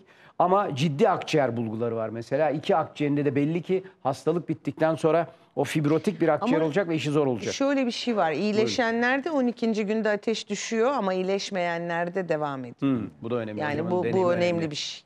Hani iyileşmeyen, daha ilerleyen, kötüleşen vakalarda ateşte devam ediyor. Ortak noktalar da var, ayrışan noktalar da var gördüğüm kadarıyla. Evet. Aynen öyle. Peki bir virüse nokta atışıyla doğrudan etki edecek bir ilaç yapmak çok mu zor? Şimdi nereye hedeflediğinize bağlı. Bu virüste Burada koronayı hedefliyoruz elbette. Benim Resmini konum gördük. değil gerçi ilaç, antiviral kısmı. Farmakolojinin alanına Sadece, girecek tabii ama farmakolojiye bir giriyor. virüsün neden bu kadar dirençli olabileceğini öğrenmek istiyorum. Bu sorudan temel maksat oydu. Şimdi bu virüste yapılmak istenen AC2 reseptörünü, yani birkaç hedef var ilaç anlamında. AC2 reseptörünü yarışan bir ilaç getirebilirsiniz. Ya da virüs içeri girdikten sonra virüsün viral proteinlerini engelleyecek tarzda bir ilaç geliştirirsiniz. Çünkü şu anda yayınlanan bir makaleye göre virüs aslında kendine çok iyi bir strateji geliştirmiş durumda. Bu strateji şu: biz doğal salgı olarak, yani savunma olarak sitokin dediğimiz maddeler salgılıyoruz aslında. Bu sitokinlerden bir tanesi de interferon, doğal bağışıklığımızda. İşte virüs bu interferon salınımını engelleyen bir protein yapıyor kendisi orada. Dolayısıyla Akıllı strateji dediğimiz o infekte, evet, bu strateji. Bu işte interferondan kaçış mekanizması oluyor. Yani biz öyle bunu adlandırıyoruz. Dolayısıyla infekte hücrede salınacak olan interferonu engelliyor ki oradan çıkan interferon komşu hücreyi koruyacak aslında. Aynen öyle. Bu komşu hücre korunamıyor. İşte ilaç anlamında bu stratejiyi engelleyecek, yani viral proteinleri engelleyecek tarzda bir ilaç geliştirebilirsiniz. Ya da dediğim gibi reseptörün bağlanmasını veya yarışmayı sağlayacak ilaç hedeflersiniz. Ki zaten bu anlamda bu ilaçlar şu anda konuşuluyor ki dileriz belli bir yere varılır. Bunların hep daha önce de söylendi. Yan etkilerinden, Hipokrat'ın güzel bir sözü var. Önce zarar verme diyor. Tedavi edelim derken zarar da vermemek lazım. Bu tıbbin işi. Yani benim konum viroloji. Dolayısıyla virüs kısmında strateji bellidir. Viral proteinlerin, yani hangi viral protein bizim bağışıklığımızı bozuyorsa o viral proteini engelleyecek tarzda bir ilaç geliştirmek gerekir. Ki bugün en iyi aday nükleozit analoğu dediğimiz ilaçlar gibi duruyor. Bir viroloji açısından baktığımda. Ki Ebola'da kullanılıyor bu ilaçlar. Bana göre bu ilaçlar biraz üstün gibi duruyor. Biraz üstün gibi duruyor. Peki Ahmet Aydın'a dönelim. Kullanılan tedavi yöntemlerinin ciddi yan etkileri var mı? Şimdi özellikle hocalarım da bahsetti gerçekten. Şimdi her ilaçta belirlenen belli bir yan etki potansiyeli olabilir. Hatta şu anda çok konuşulan hidroksiklorokin veya klorokin türevi antimaleryal sıtma ilaçlarının hatta şu anda son 3 gündür, 4 gündür ciddi şekilde yayılmış durumda. Koruyucu olarak insanlar bu ilaçlara hücum etmişler ve kendilerine acaba olası bir virüs atağına karşı vücutlarını önceden korumayla ilgili bir koruma olsun diye düşünmüşler. Dolayısıyla pazar günü bununla ilgili de bir bilgi derlemeye çalıştım. Gerçekten çünkü normalde hiçbir ilaç hekim veya eczacının gözetimi olmadan kullanılamaz. İnsanlar kendi kendine ilaç kullanamazlar. Dolayısıyla bu örneğin hidroksiklorokin türevi ilaçları insanlar kendi başlarına kullanmaya başlarlar ise onlardan ciddi kardiyotoksite yani kalple ilgili problemler görülebilir. Hipoglisemi yani şeker düşüklüğü görülebilir. Yine gözle ilgili ciddi harabiyetler görülebilir. Dolayısıyla yani insanlar kendi başına ilaçları kullanmamaları gerekir. Çünkü ilaçların her ilacın kısa ürün bilgisine ya da eski adıyla prospektüsüne bakıldığı anda ilaçtan olası yan etkiler mutlaka vardır. Dolayısıyla kişiden kişiye değişmek üzere her ilaçta olan potansiyel yan etki riski bunlarda da olabilir. Ama örneğin şu anda gündemde olan yeni gelecek olan ilaçtaki yan etki potansiyeli gerçekten düşük olarak görülüyor. Ama unutmayalım ki yani her ilaçta yan etki potansiyeli olabilir. Bunu klinik kullanım, hekimin kullanımı, hastanın reaksiyonları, örneğin hiç kimse de yapmayan bir yan etkiyi hassas bir bünyede, hassas bir bireyde hiç beklenmeyen bir yan etki görülebilir. Dolayısıyla kişinin yapısı, kişinin kondisyonu, vücut yapısı hepsi ilaçlardan görülecek yan etkilerde belirleyici faktördür. Dolayısıyla bunların yan etki potansiyelini hep göz ardı etmemek lazım. Fakat burada yarar risk oranı her zaman için eğer yarar lehine olursa mutlaka kullanması gerekir. Dolayısıyla yan etki potansiyeli var diye ilaçları kullanmaktan kaçınmayacağız. Eğer ihtiyaç varsa ve klinik gözetimde ihtiyaç olan bir ilaçsa mutlaka kullanılması gereken bir ürün olarak karşımıza çıkar ilaçlar. Diyelim ki bütün kurallara uyduk, uyguladık hepsini ve bu dalgayı atlattık. Geleceğim Ahmet Bey, size de döneceğim ama İstanbul'dan yeni bir tura çıkayım, ondan sonra size uğrayayım tekrar. Tamam. Tüm önlemler alındı, sayılarda artık düşüş görülmeye başlandı. Artık iş kontrol altında diyebildiğimiz bir noktaya geldik diyelim ki. İkinci dalga başlaması diye bir şey söz konusu olabilir. Tabii. O var. Şimdi az önce Ahmet Hocam söyledikçe şeye baktım ben. Şu anda ilaçla ilgili 69 tane ilaç koronaya karşı ilaç olabilmek amacıyla test ediliyor şu anda. 69 tane başka hastalıklarda kullanılan ilaç. Acaba bunda da iyi gelecek mi? Aynen öyle. 69 tane ilaç. Peki. 20 tane farklı şirket aşı yapabilmek için FDA'ye başvurmuş durumda. Yani bu alanda herkes çok ciddi çalışıyor. Evet. Türkiye'de de öyle. Evet. Ya Acıbadem grubu örneğin bildiğim kadarıyla bu iş için uğraşıyor. Şimdi evet tekrarlayabilir ama asıl sorun ne biliyor musunuz? Şeye baktım ben gelmeden önce ulusal sistemlerine baktım. Dünyadaki ülkelerden yarısından daha fazlası şu anda bir enfeksiyonu önleme koruma programına sahip değiller. Yine yarısından daha fazlasının temiz, hijyenik bir sistemi yok. Yani niye bu kadar çok yayılıyor bir taraftan? Biz ısrarla ne diyoruz? Yıka elini bitsin. Sadece benim yıkamamla olmuyor ki yani.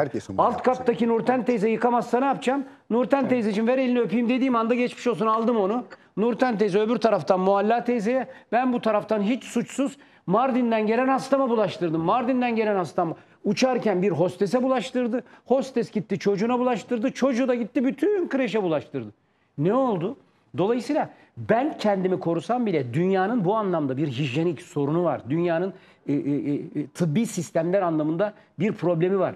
Bunu niye böyle buraya getirdim? Çünkü tekrar hortlarmanın altında maalesef bunlar var yani. Bunlar olduğu müddetçe virüs, hocam anlattıkça şunu dinliyorum. Virüs o kadar zeki ki. Öyle görünüyor. Yani virüs Herhangi bir takıma teknik direktör yap, her sene şampiyon yapar o takımı yani. O kadar becerikli bir şeyden bahsediyoruz yani. Hakikaten işini görüyor. İşte hocam daha iyi biliyor. Az sayıda genle bunu yapıyor üstelik. Tabii. Yani Virüs çok ne komplike olmayan bir genetik yapıyla bunu Virüsün yapmayı. kendi kendine çoğalma gücü yok ki. Virüs geliyor, RNA'sını senin hücrenin içerisine atıyor içine. Senin hücrene kendi RNA'sını ve dolayısıyla kendisini ürettiriyor. Sonra senin hücren patlayınca bir sürü ortaya virüs çıkıyor. Şimdi bu kadar akıllı bir rakiple sen iyi hazırlanmadan karşı karşıya geldiğinde de o zaman sorunuzun cevabı bu nedenle korkarak verdiğim bir cevap haline geliyor. Evet, biz bunu yayabiliriz. Bir de başka neden korkuyorum? Çıkma diyorsunuz. Adam sahilden çıkmıyor. Yanlış anlıyor onu. Biz evden çıkma diyoruz. Adam sahilden çıkma olarak anlıyor onu. O zaman nasıl başa çıkacağım? Bilimsel olarak başa çıkamıyorum. İnsani tedbirlerle başa çıkamıyorum. Dolayısıyla yeniden gelmesinin en büyük sorunu bu. En büyük sıkıntısı bu. Az önce söylediğim gibi bakın, Çin'e dışarıdan girişler yeniden başladı. Adamlarda 3-5 vakalar gözükmeye başladı. Dolayısıyla virüsün kendini değiştirme potansiyeli kadar bizim ona karşı hazırlıksız olmamızın ve boş vermemizin de ikinci bir dalga gelme konusunda maalesef riskli olduğunu düşünüyorum. İkinci dalga konusunu size de sormak isterim. İkinci dalga, evet, yani tüm dünyadaki olgular bitmediği takdirde ikinci dalganın gelmemesi için bir neden yok. İkinci bir konu daha var. Birinci dalga esnasında nüfusun büyük bölümü bağışıklık kazanarak atlatabilir ama mi? Buradaki bağışıklığın süresi konusunda hiçbir garanti yok. En azından Hayat boyu ben artık bir daha yakalanmam buna değil. hayır yani. değil. Bu kızamık gibi düşünemiyoruz. Yani bir miktar bir kısa süre, belki 1 yıl, belki 1,5 yıl, kısa süreli de olsa bir bağışıklık gelişiyor. Şu anda o hızlı testlerle ona bakıyoruz zaten. Ama bunun ne kadar süreyle koruyucu olduğunu bilmiyoruz. Dolayısıyla hani kısa dönemde bu salgın yayılırken işte %40'ın içinde bağışıklığın gelişmesi belki toplumun kalan kısmı açısından bir miktar koruma da sağlayacak salgının sonlanması için vesaire, ama ikinci bir dalganın engellenmesi için devam edecek bir bağışıklık konusunda emin değiliz. Eldeki veriler bunu göstermiyor. Bu yüzden tüm dünyada bitmeden SARS gibi, MERS bitmedi gerçi ama SARS gibi O endemik tüm hale dünya, geldi değil mi? o evet endemik Oraya hale has. geldi. Çok uzun süre Kore'de bir devam etti. Bildiğim kadarıyla, yani şu an en son bakmadım Kore'deki durumuna ama galiba Kore'de bitti. Ama Suudi Arabistan'da endemik olarak devam ediyor. Sonuçta her zaman olabilir. Vücuda girdikten sonra az önce kullanılan ifade, bu kadar akıllı bir rakip denildi virüs için. Bu kadar akıllı bir rakip nasıl yenilir? Şimdi hani bir daha gelir mi? Kusura bakmayın, biraz Evet onu tabii. açalım. Yani temel sorumuz o. İzintili bir şey, temel soru o. Şimdi Çin'e bakıyoruz. 2 ayda bir toparlama olmuş. Atlatılmış gibi duruyor. Toplumun, biraz önce Murat Hoca bahsetti, aslında saptanmayan veya saptanamayan, belirti göstermeyen kesimde yavaş yavaş bağışıklık oluşmaya başladı. Bu dışarıdaki insanlar fark etmeden bu bağışıklığı evet aldılar, ufak ufak aşılanarak. Çin'de toplumun enfeksiyon görülen yerleri bahsediyorum. Çoğunda bir bağışıklık oluştu. Evet, hocam haklıdır. Bunda bağışıklığı bilmiyoruz. Ancak son gelen ümit verici bir haber var. Maymunlarda yapılan çalışmada nötralizan antikorların, koruyucu antikorların oluştuğu ve bunların da bir dahaki enfeksiyona karşı bir daha veriliyor virüs. Bunlar da başarılı olduğu yönünde veriler var. Yani evet, kötü haberler var. Ama iyi virüs haberler de yayılıyor, kötü gidiyor ama Süresini biliyor muyuz? Bilmiyoruz tam. Şimdi bilmiyoruz. Ancak şu var, bu da aşı firmalarını harekete geçirdi. Bir ümit var çünkü. Aşı firmalarının endişesi şuydu hep. Bugün bu virüse karşı aşı üretirsem yarın değişirse, bir de bağışıklık ne kadar olur belli değil. Bu aşı, yani etkinliği belli olmayan aşıyı ben üretirsem aşı elimde kalır mı? Patent alırsam ne olur? İşte bu maymunlardaki son veriler iyi haber diye düşünüyorum ben. Ama izlenmesi lazım. Bütün hocalarımız diyor ki 1 literatür, 2 literatürle bu iş çözülmüyor. Aynen. Gerçekten hem klinik yönden incelenmesi lazım, hem virüs yönünden incelenmesi lazım ki bir yere varabilelim. Bu yanda tabii ki üzülerek söylüyorum, deney hayvanlarının sonuçlarına göre gidiyor birçok şey. Doğru. İşte şu an denemeler daha çok maymun, gelincik ve domuzlarda devam ediyor. Bu in vitro diyoruz biz. Hücre, yani laboratuvar ortamlarında bu hücrelere virüs adapte edilebilmiş durumda. Adaptasyon yanlış anlaşılmasın yalnız. Çok titiz bir terminolojidir. En azından laboratuvar denemeleri bu hücrelerde yapılabiliyor. İşte bu çalışmalar yapılırken maymunlarda bu sonuç alındı. İyi bir haber diyebilirim.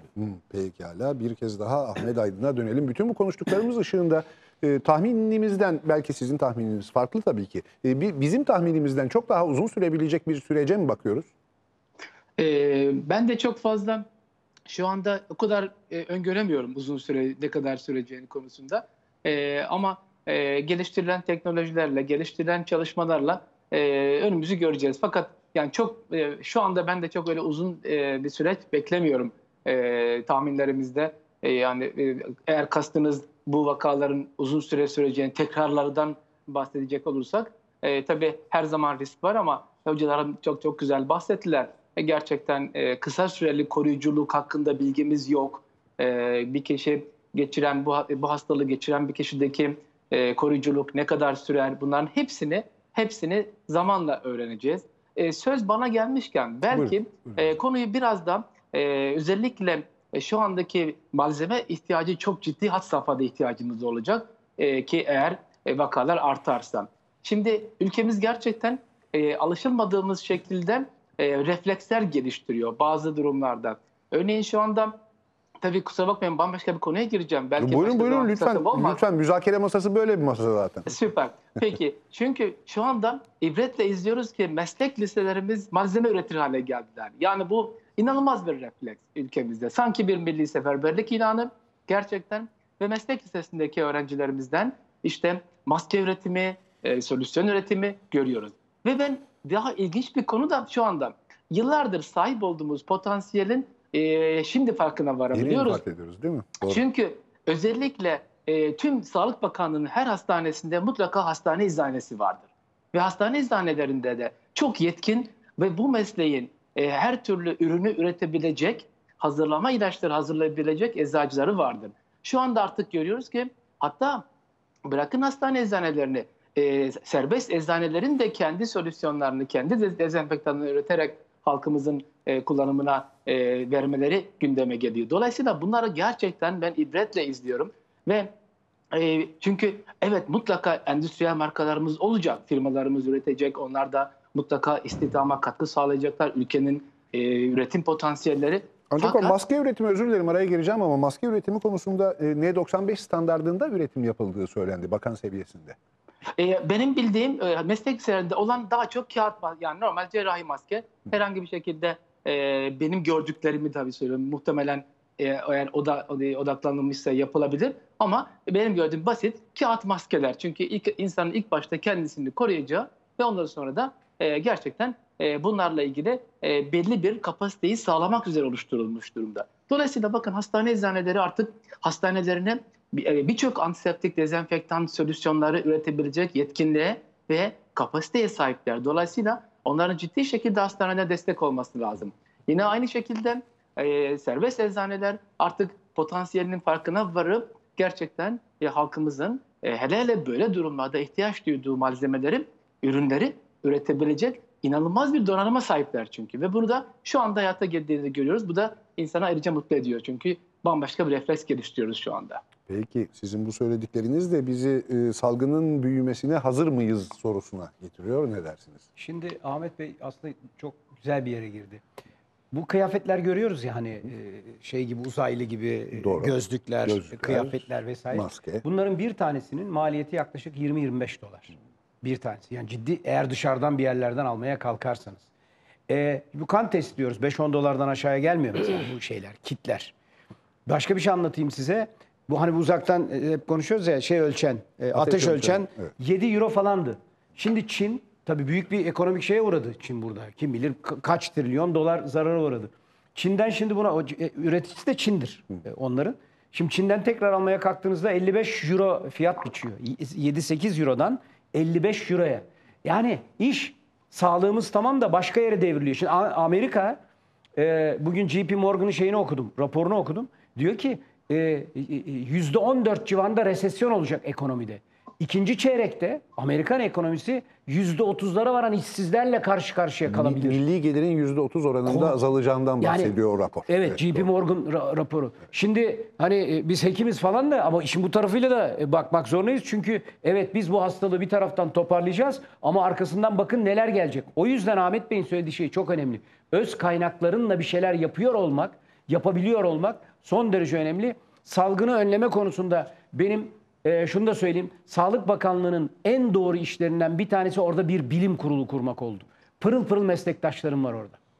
Hakikaten hepsi birbirinden çok değerli ve bu krizi bu kadar iyi yönetmemizin en önemli işlerinden bir tanesi bu yapılanmadır. Çok net söyleyeyim. Bizim burada konuştuklarımız orada da konuşuluyordur. %100. Onlar da bir hekimler, insanlar, dünyadan haberleri var. Dolayısıyla olayın birkaç yönlü. Şimdi biz burada çok rahat bir şekilde belki ya koyalım şu şeyi, sokağa çıkma yasağını diyoruz. Ama orada onların önüne bir sürü tablolar geliyor. O sokağa çıkma yasağını koyduğunuzda işçilerin, işte işverenlerin vesaire bir sürü şeyler geliyor onların önüne de. Dolayısıyla o yüzden yoksa iş çok korkunç gelirlere, sonsuz gelirlere sahip biri olursun. Kapatırsın bütün iş yerlerini. Devlet der ki tamam kardeşim bir ay veriyorum bütün paraları. Böyle bir kaynak da yok. Onun için biraz daha böyle insani, ekonomik düşündüğünüz zaman sadece virüs hücrenin içerisine girer. Orada replikasyon yapar. İşte ACE inhibitörünü koyar. Öyle değil. Orada hayat öyle yürümüyor. Topluma yansımaları çok daha derin. Aynen öyle. Dolayısıyla onları da düşünerek bütün bu kararlar veriliyor. Onun için ben yine de iyi bir sınav verdiğimizi, çok aniden gelen bir şey, yine de iyi sınav verdiğimizi düşünüyorum. Şu ana kadar eksikler olmadı mı? Oldu. Hatalar olmadı mı? Oldu. Ama bütününe baktığınız zaman olabilecek en iyi sınavlardan birini verdik şu ana kadar. Peki bu arada veri geldi. Bir de izleyici sorusu da geldi. Hepsini sırayla aktaralım elbette. Önce veri. Beklediğimiz açıklama yapıldığı anlaşıldığı kadarıyla saat 23.25 bu durumda. Açıklamanın geldiği saatte çok büyük bir değişiklik olmamış her şeyden evvel onu söyleyelim. Açıklamaya gelince son 24 saatte 3672 test sonuçlandı. Sonuçlanmış olması bu kadar test yapıldığı anlamına gelir değil mi? Yani Evet. Aynen. Evet. Tabii. hepsi sonuçlanıyor. Arada Kaç fire vaka diye bir şey yok. 293 yeni tanı. Evet, gene %8'ler civarında aynı devam ediyor. Tahmininiz doğru çıktı. Çabalarımıza rağmen hastalığa yenik düşen 7 insanımız, 7 kişi daha var diyor Fahrettin Allah rahmet Koca. eylesin. Gençlere uyarı var. Salgının dışında değilsiniz. Hayatınızı yavaşlatın. Risk ortamına girmeyin diyor. Devamını da bir açalım bakalım. Teferruatı da var çünkü açıklamanın devamında bu olabilir. Diğer taraftan da bakalım. 1529'a çıktı vaka sayımız. Hayatını kaybedenlerin sayısı da 30'da 37'ye çıktı. Beklenen seyir içerisindeyiz hala değil mi? Aynen. Öyle, Yani öyle. ortalama Tamam, her ben- 100 testin 8 ile 9'u pozitif çıkıyor. Buradan genç kayıp var Hocamın gibi bir tespiti şey önemli. anladım O ama. mesajdan böyle bir çıkarsama mı yapıyorsunuz? Yani sanki yani tabii şöyle Dünya Sağlık Örgütü Başkanı da devamlı özellikle İtalya vakalarından sonra bu mesajı veriyor ama Sayın Bakan böyle bir mesajı vermedi şimdiye kadar. Şöyle ilginç olan, ya gerçi tabii satır aralarını okumak bizim işimiz, gazeteciliğinde köşe taşlarından bir tanesidir ama mesaj başlıyor, devam ediyor küçük harfle 7 insanımız daha oldu diyor kaybettiğimiz. Sonra büyük harfe geçiyor. Gençlerimize uyarımız var. Salgının dışında değilsiniz, hayatınızı yavaşlatın, risk ortamına girmeyin, riski evinize taşımayın, evde kalın, hayat eve sığar demekle bu söylenenleri biz şu anda burada yapmıyoruz. En azından orada Evet. şu var, can kaybı olmasa bile ciddi anlamda İyi hastaneye tarafından yatış bakıp- var. İyi tarafından anlamda bakıp hastaneye yeni yatış var. vakalar arasında gençler var Aynen. diye yorumlamak istiyorum. Öyle yapalım. Toplam kaç vaka oldu sevgili Erhan? Ayrıntılarına bakmamız gerekecek. Toplam vakamız 1500. 1500. Söyleyeceğim hemen. 1500. 1529. Evet. 1529, 37 Yani can kaybı. %2,5'lar civarında gidiyoruz şey olarak. İşte mesaj Ölüm burada. oranımız Acaba? %2,5'lar. Kastettiğimiz o büyük harf küçük harf meselesi de buradan daha Evet. iyi görülüyor. Değil mi? Böyle bilerek mi yapıldı yoksa sadece bir başlık mantığıyla mı yapıldı? Yani üzerinde Bence düşüneceğiz. bilerek gibi sevgili Erhan. Genç bir kaybımız olması ya da olmaması neyi değiştirir? Ya da Özür yani dilerim. Tekrar, Gençlerin de tehlike altında olduğunu biliyoruz çünkü burada bu programda da konuştuk. yine hatırlatalım. ama- İtalya'da 30 ile 39 yaş arasında 9 tane vaka vardı. 10 tane dün itibariyle. Bugün ne oldu bilmiyorum. 31 yaşında hayatını kaybeden, sizin az önce söylediğiniz gibi 18 yaşında 18 kaybeden var. Çünkü gençlerin kendi adına ıskaladıkları iki şey var. Bir, siz yayıcısınız aslında. Yani asıl yayıcı sizsiniz. İki, ya ne olacak yayarım. Hadi o sorumsuzluğu da gösterdiniz. Sizin de hayatınız tehlikede. En iyi ihtimalle hocamın söylediği gibi en iyi ihtimalle hastaneye yatıp arkasının ne olacağını bilmediğimiz, bakın bunu özellikle söylüyorum, bilmediğimiz bir tedavi silsilesinin içine gireceksiniz. Hayatınızı kaybetmeyebilirsiniz. Ama bu hastalıktan sonra oluşan akciğer hasarları bir süre sonra sizi daha 30 yaşında, 35 yaşında nefes almakta çok zorlanacağınız bir takım kronik akciğer hastalıkları içerisine sokabilir. Bu kadar ciddi izler bırakabilir yani. Elbette, çünkü bütün vakalarda görüyoruz ki, vakaların çoğunda görüyoruz ki akciğerde, hatta mesela şöyle şeyler var. Testine bakıyorsunuz, negatif. Sırf akciğer bulgularına bakarak, röntgen anlamında akciğer bulgularına bakarak, hiç önemli değil test, bu koronadır deyip yatırıp tedavisine başlıyorsunuz. Akciğer bulguları o kadar önemli. Bilgisayarlı tomografi ya da kompüterize tomografi bulguları o kadar önemli. Test negatif çıksa bile oradaki bulgudan yola çıkarak, işte Arnavut kaldırımı, buzlu cam vesaire bir takım şeyleri var. Teknik anlatımları var. Hastayı yatırıp tedavi etmek zorunda kalıyorsunuz. Onun için gençlere Allah aşkına, siz de eğer işiniz yoksa, eğer müsaitseniz evde kalın diyoruz. Çünkü çalışanlar da kızıyorlar bize. Hocam ne yapalım, sabah patron çağırıyor diyorlar. Doğru. Onlara çok söyleyecek bir şeyimiz bizim adımıza yok. Çalışanların durumunu da konuşacağız. Bunun yanında şu salgının büyümesi ihtimaline hazır mıyız sorusunun devamını da getireceğiz. Fakat bir bakalım, saat 23.30 oldu. Kısa bir ara vermenin zamanı geldi. Sağlık Bakanı'nın Twitter mesajını bir tekrar paylaşalım. 3672 test yapıldı. Bunlar sonuçlandı. 293 yeni vaka var. 7 insanımızı daha kaybettik, 7 kişiyi daha kaybettik diyor Sağlık Bakanı ve gençlere uyarımız var diye devam ediyor. Az evvel burada da tekrar edildiği gibi salgının dışında değilsiniz, hayatınızı yavaşlatın, risk ortamına girmeyin, riski evinize taşımayın, evde kalın. Hayat eve sığar. Bu da bir slogan haline geldi Sağlık Çok Bakanı'nın güzel çağrısı çok üzerine. güzel. Hayat Evet. eve sığar, gerçekten sığar. Müsaadenizle kısa bir ara vereceğiz, daha sonra müzakere devam edecek.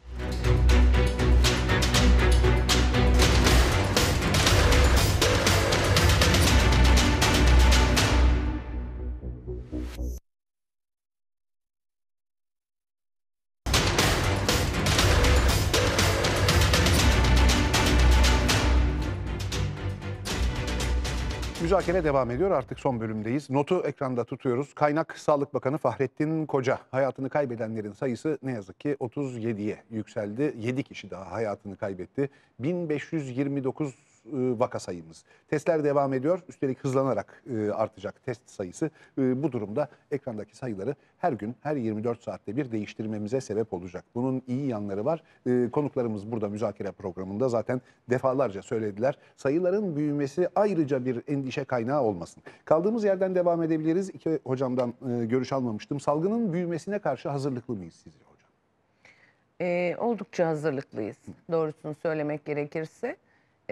İlk Çin'deki olgular başlarkenden itibaren aslına bakarsanız şöyle, Dünya Sağlık Örgütü'nün yıllardır influenza pandemisi için bir hazırlık planı vardır ve biz her sene tatbikatı da dahil olmak üzere bu hazırlık planı üzerinden çalışırız, hazırlıklarımızı yaparız.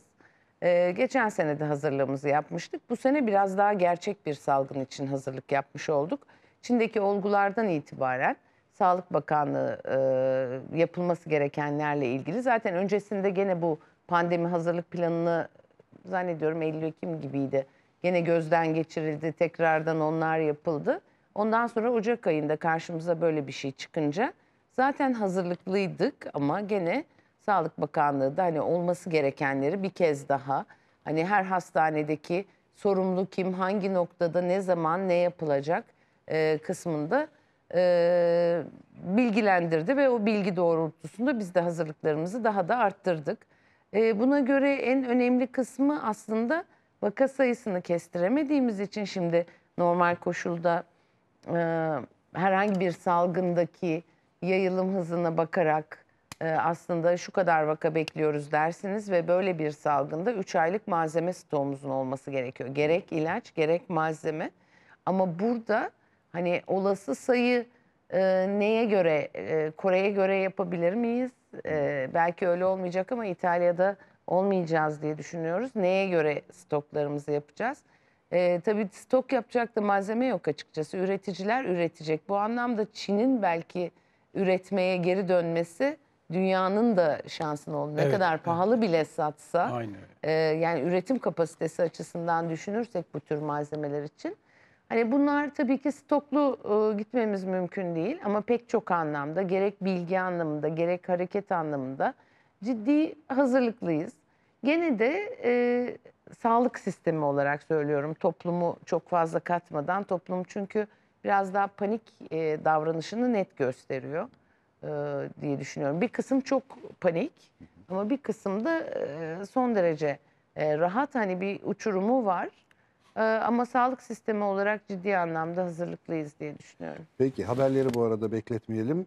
Bu gençlere uyarı kısmı dikkatimizi çekmişti. Anlaşıldığı kadarıyla başka meslektaşlarımızın da dikkatini çekmiş. Ankara büromuz, Haber Global Ankara bürosu çalışmaya devam ediyor. Bununla ilgili bir yorum. Gençlere uyarının altının çizilmesinin sebebi 65 ve üstünün sokağa çıkma yasağı olması. Artık sorumluluk gençlerde diye bir mesaj verilmek istenmiş. Maksat böyle gibi görünüyor. Bakacağız. İngiltere'den gelen haber ilginç, dikkat çekici. Bir o tarafa ve bu tarafa yalpalıyor İngiltere anlaşıldığı kadarıyla. Sokağa çıkma yasağı ilan edildi. Kısa süre önce haber geldi. Daha önce karışık sinyaller gelmişti. Farklı bir deneme yapmayı düşünmüşlerdi. Daha önce evde kalın tavsiyesi vardı İngiltere'de sadece. Dışarı sadece temel ihtiyaç ve işe gitmek için çıkılacak. Parklarda spor yapılabilecek ama sokağa çıkma yasağı ama böyle bir şey bu arada. Kalabalık olunmadığı takdirde anlaşıldığı kadarıyla. Kararı kim açıklıyor? Başbakan Boris Johnson açıklıyor. Kurallara uymayanlara polis ceza kesebilecek. Kütüphane, spor merkezleri, ibadethaneler kapatılacak. İngiltere'den gelen son haberler bunlar. Bunları da belki yorumlarız ama önce şu sorunun bir dosyasının kapağını bağlayalım. Salgının büyümesine karşı hazırlıklı mıyız sizce? Tıbbi yönden hocalarımız açıkladılar. Ben o kısma fazla bilgim yok doğrusu. Yani ne kadar destekte hazırız. Yani bu konuda fazla yorum yapmak istemem. Ancak test konusunda biz veteriner fakülteleri ve enstitüler olarak test yapmada ve aşı üretiminde destek olabiliriz diye düşünüyorum. Ki geçmişe dayalı bu konuda deneyimlerimiz var. Sığır vebasının aşısıyla uğraşmış bir meslektaşımız var, Adil Mustafa Şehzadebaşı. Keza biz anabilim dalımızda biraz önce virüsün spike dediğimiz eskenini klonladık.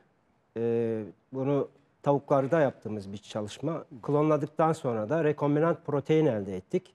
Ve bu rekombinant protein gerektiğinde aşı olarak kullanılabilir diye, tabii bu hayvanlarda yapılan çalışma, tutuyoruz laboratuvarımızda. Yani bu konuda deneyimimiz var. Keza kedilerdeki koronavirüse karşı da bir interferon üretimi için gene bu yolla, rekombinant yolla TÜBİTAK'a bir proje sunduk.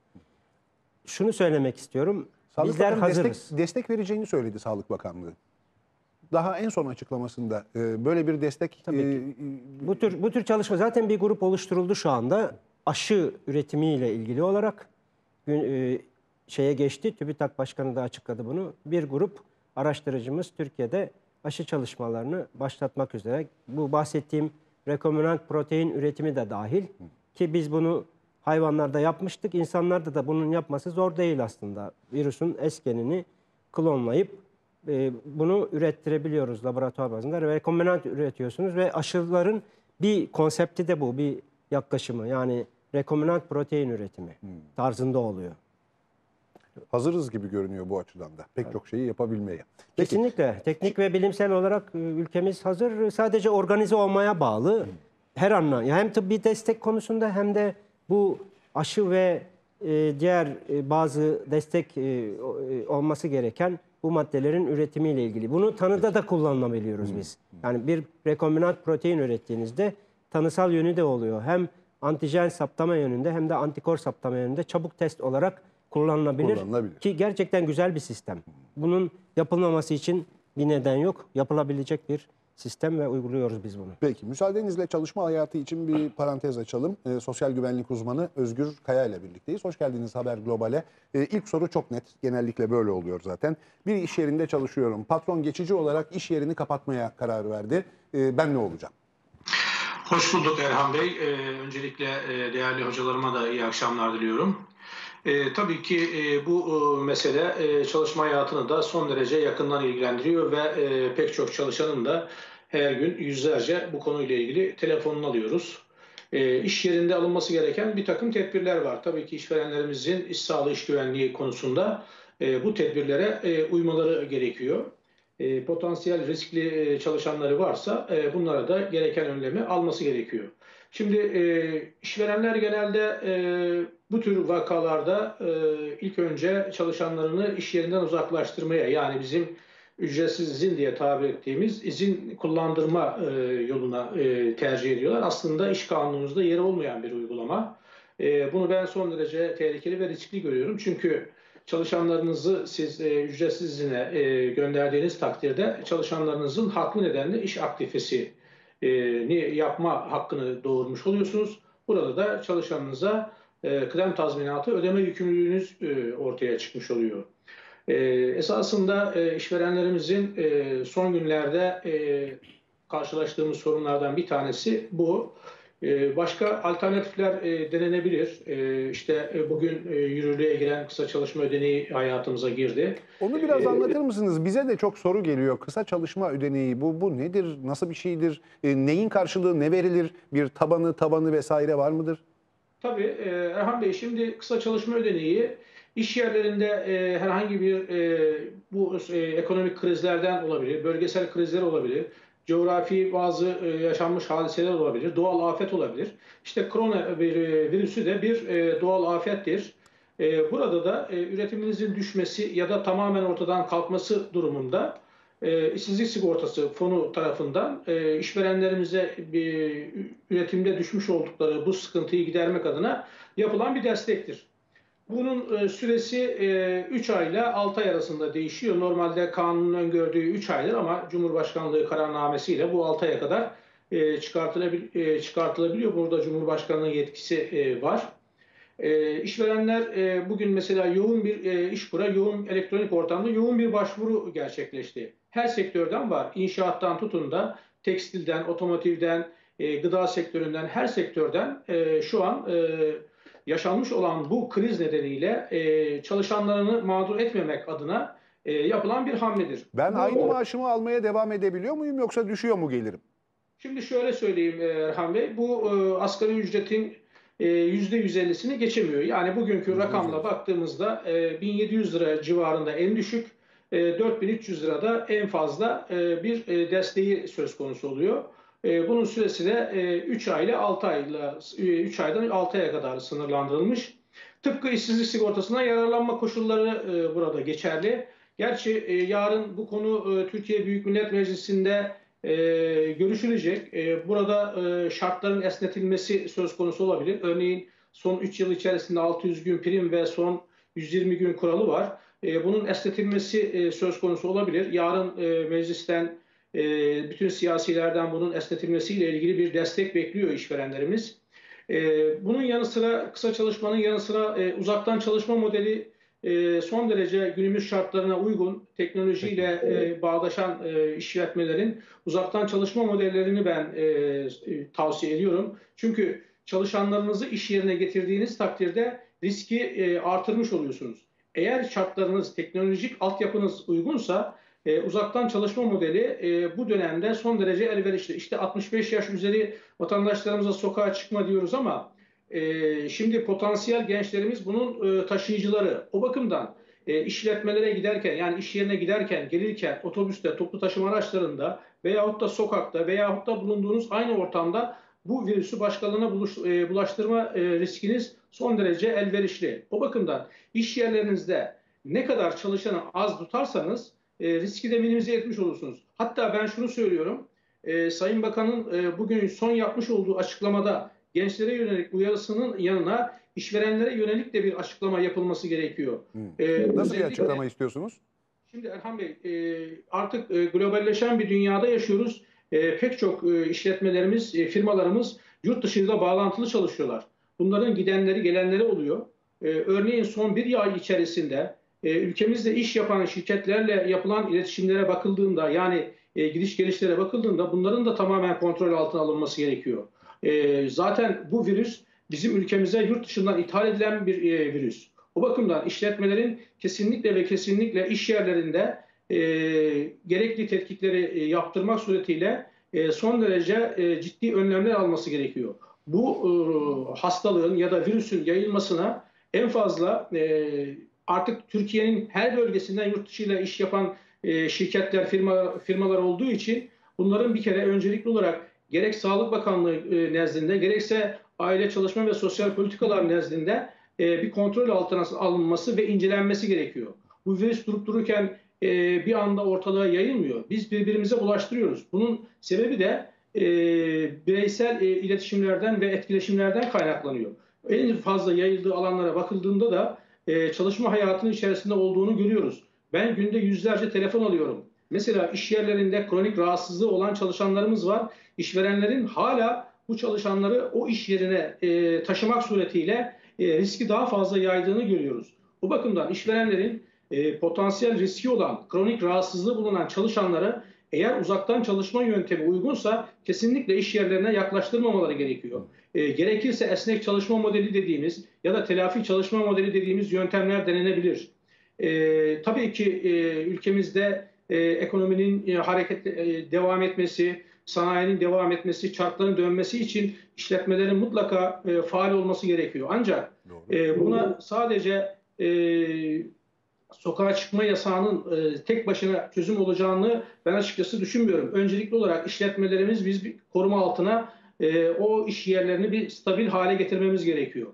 Ve ondan sonra da işletmelerde alınması gereken tedbirleri zaten mevzuatlarımız tek tek ortaya koymuş. Mesela siz iş yerinizde bu virüsle ilgili bir önlem alınmadığını düşünüyorsanız bir çalışan olarak size kanunun tanıdığı, iş sağlığı, iş güvenliği kanunun tanıdığı bir hak var. İş görme borcunu yerine getirmemeniz gerekiyor. Yani iş yerinde o işi yapmamanız gerekiyor.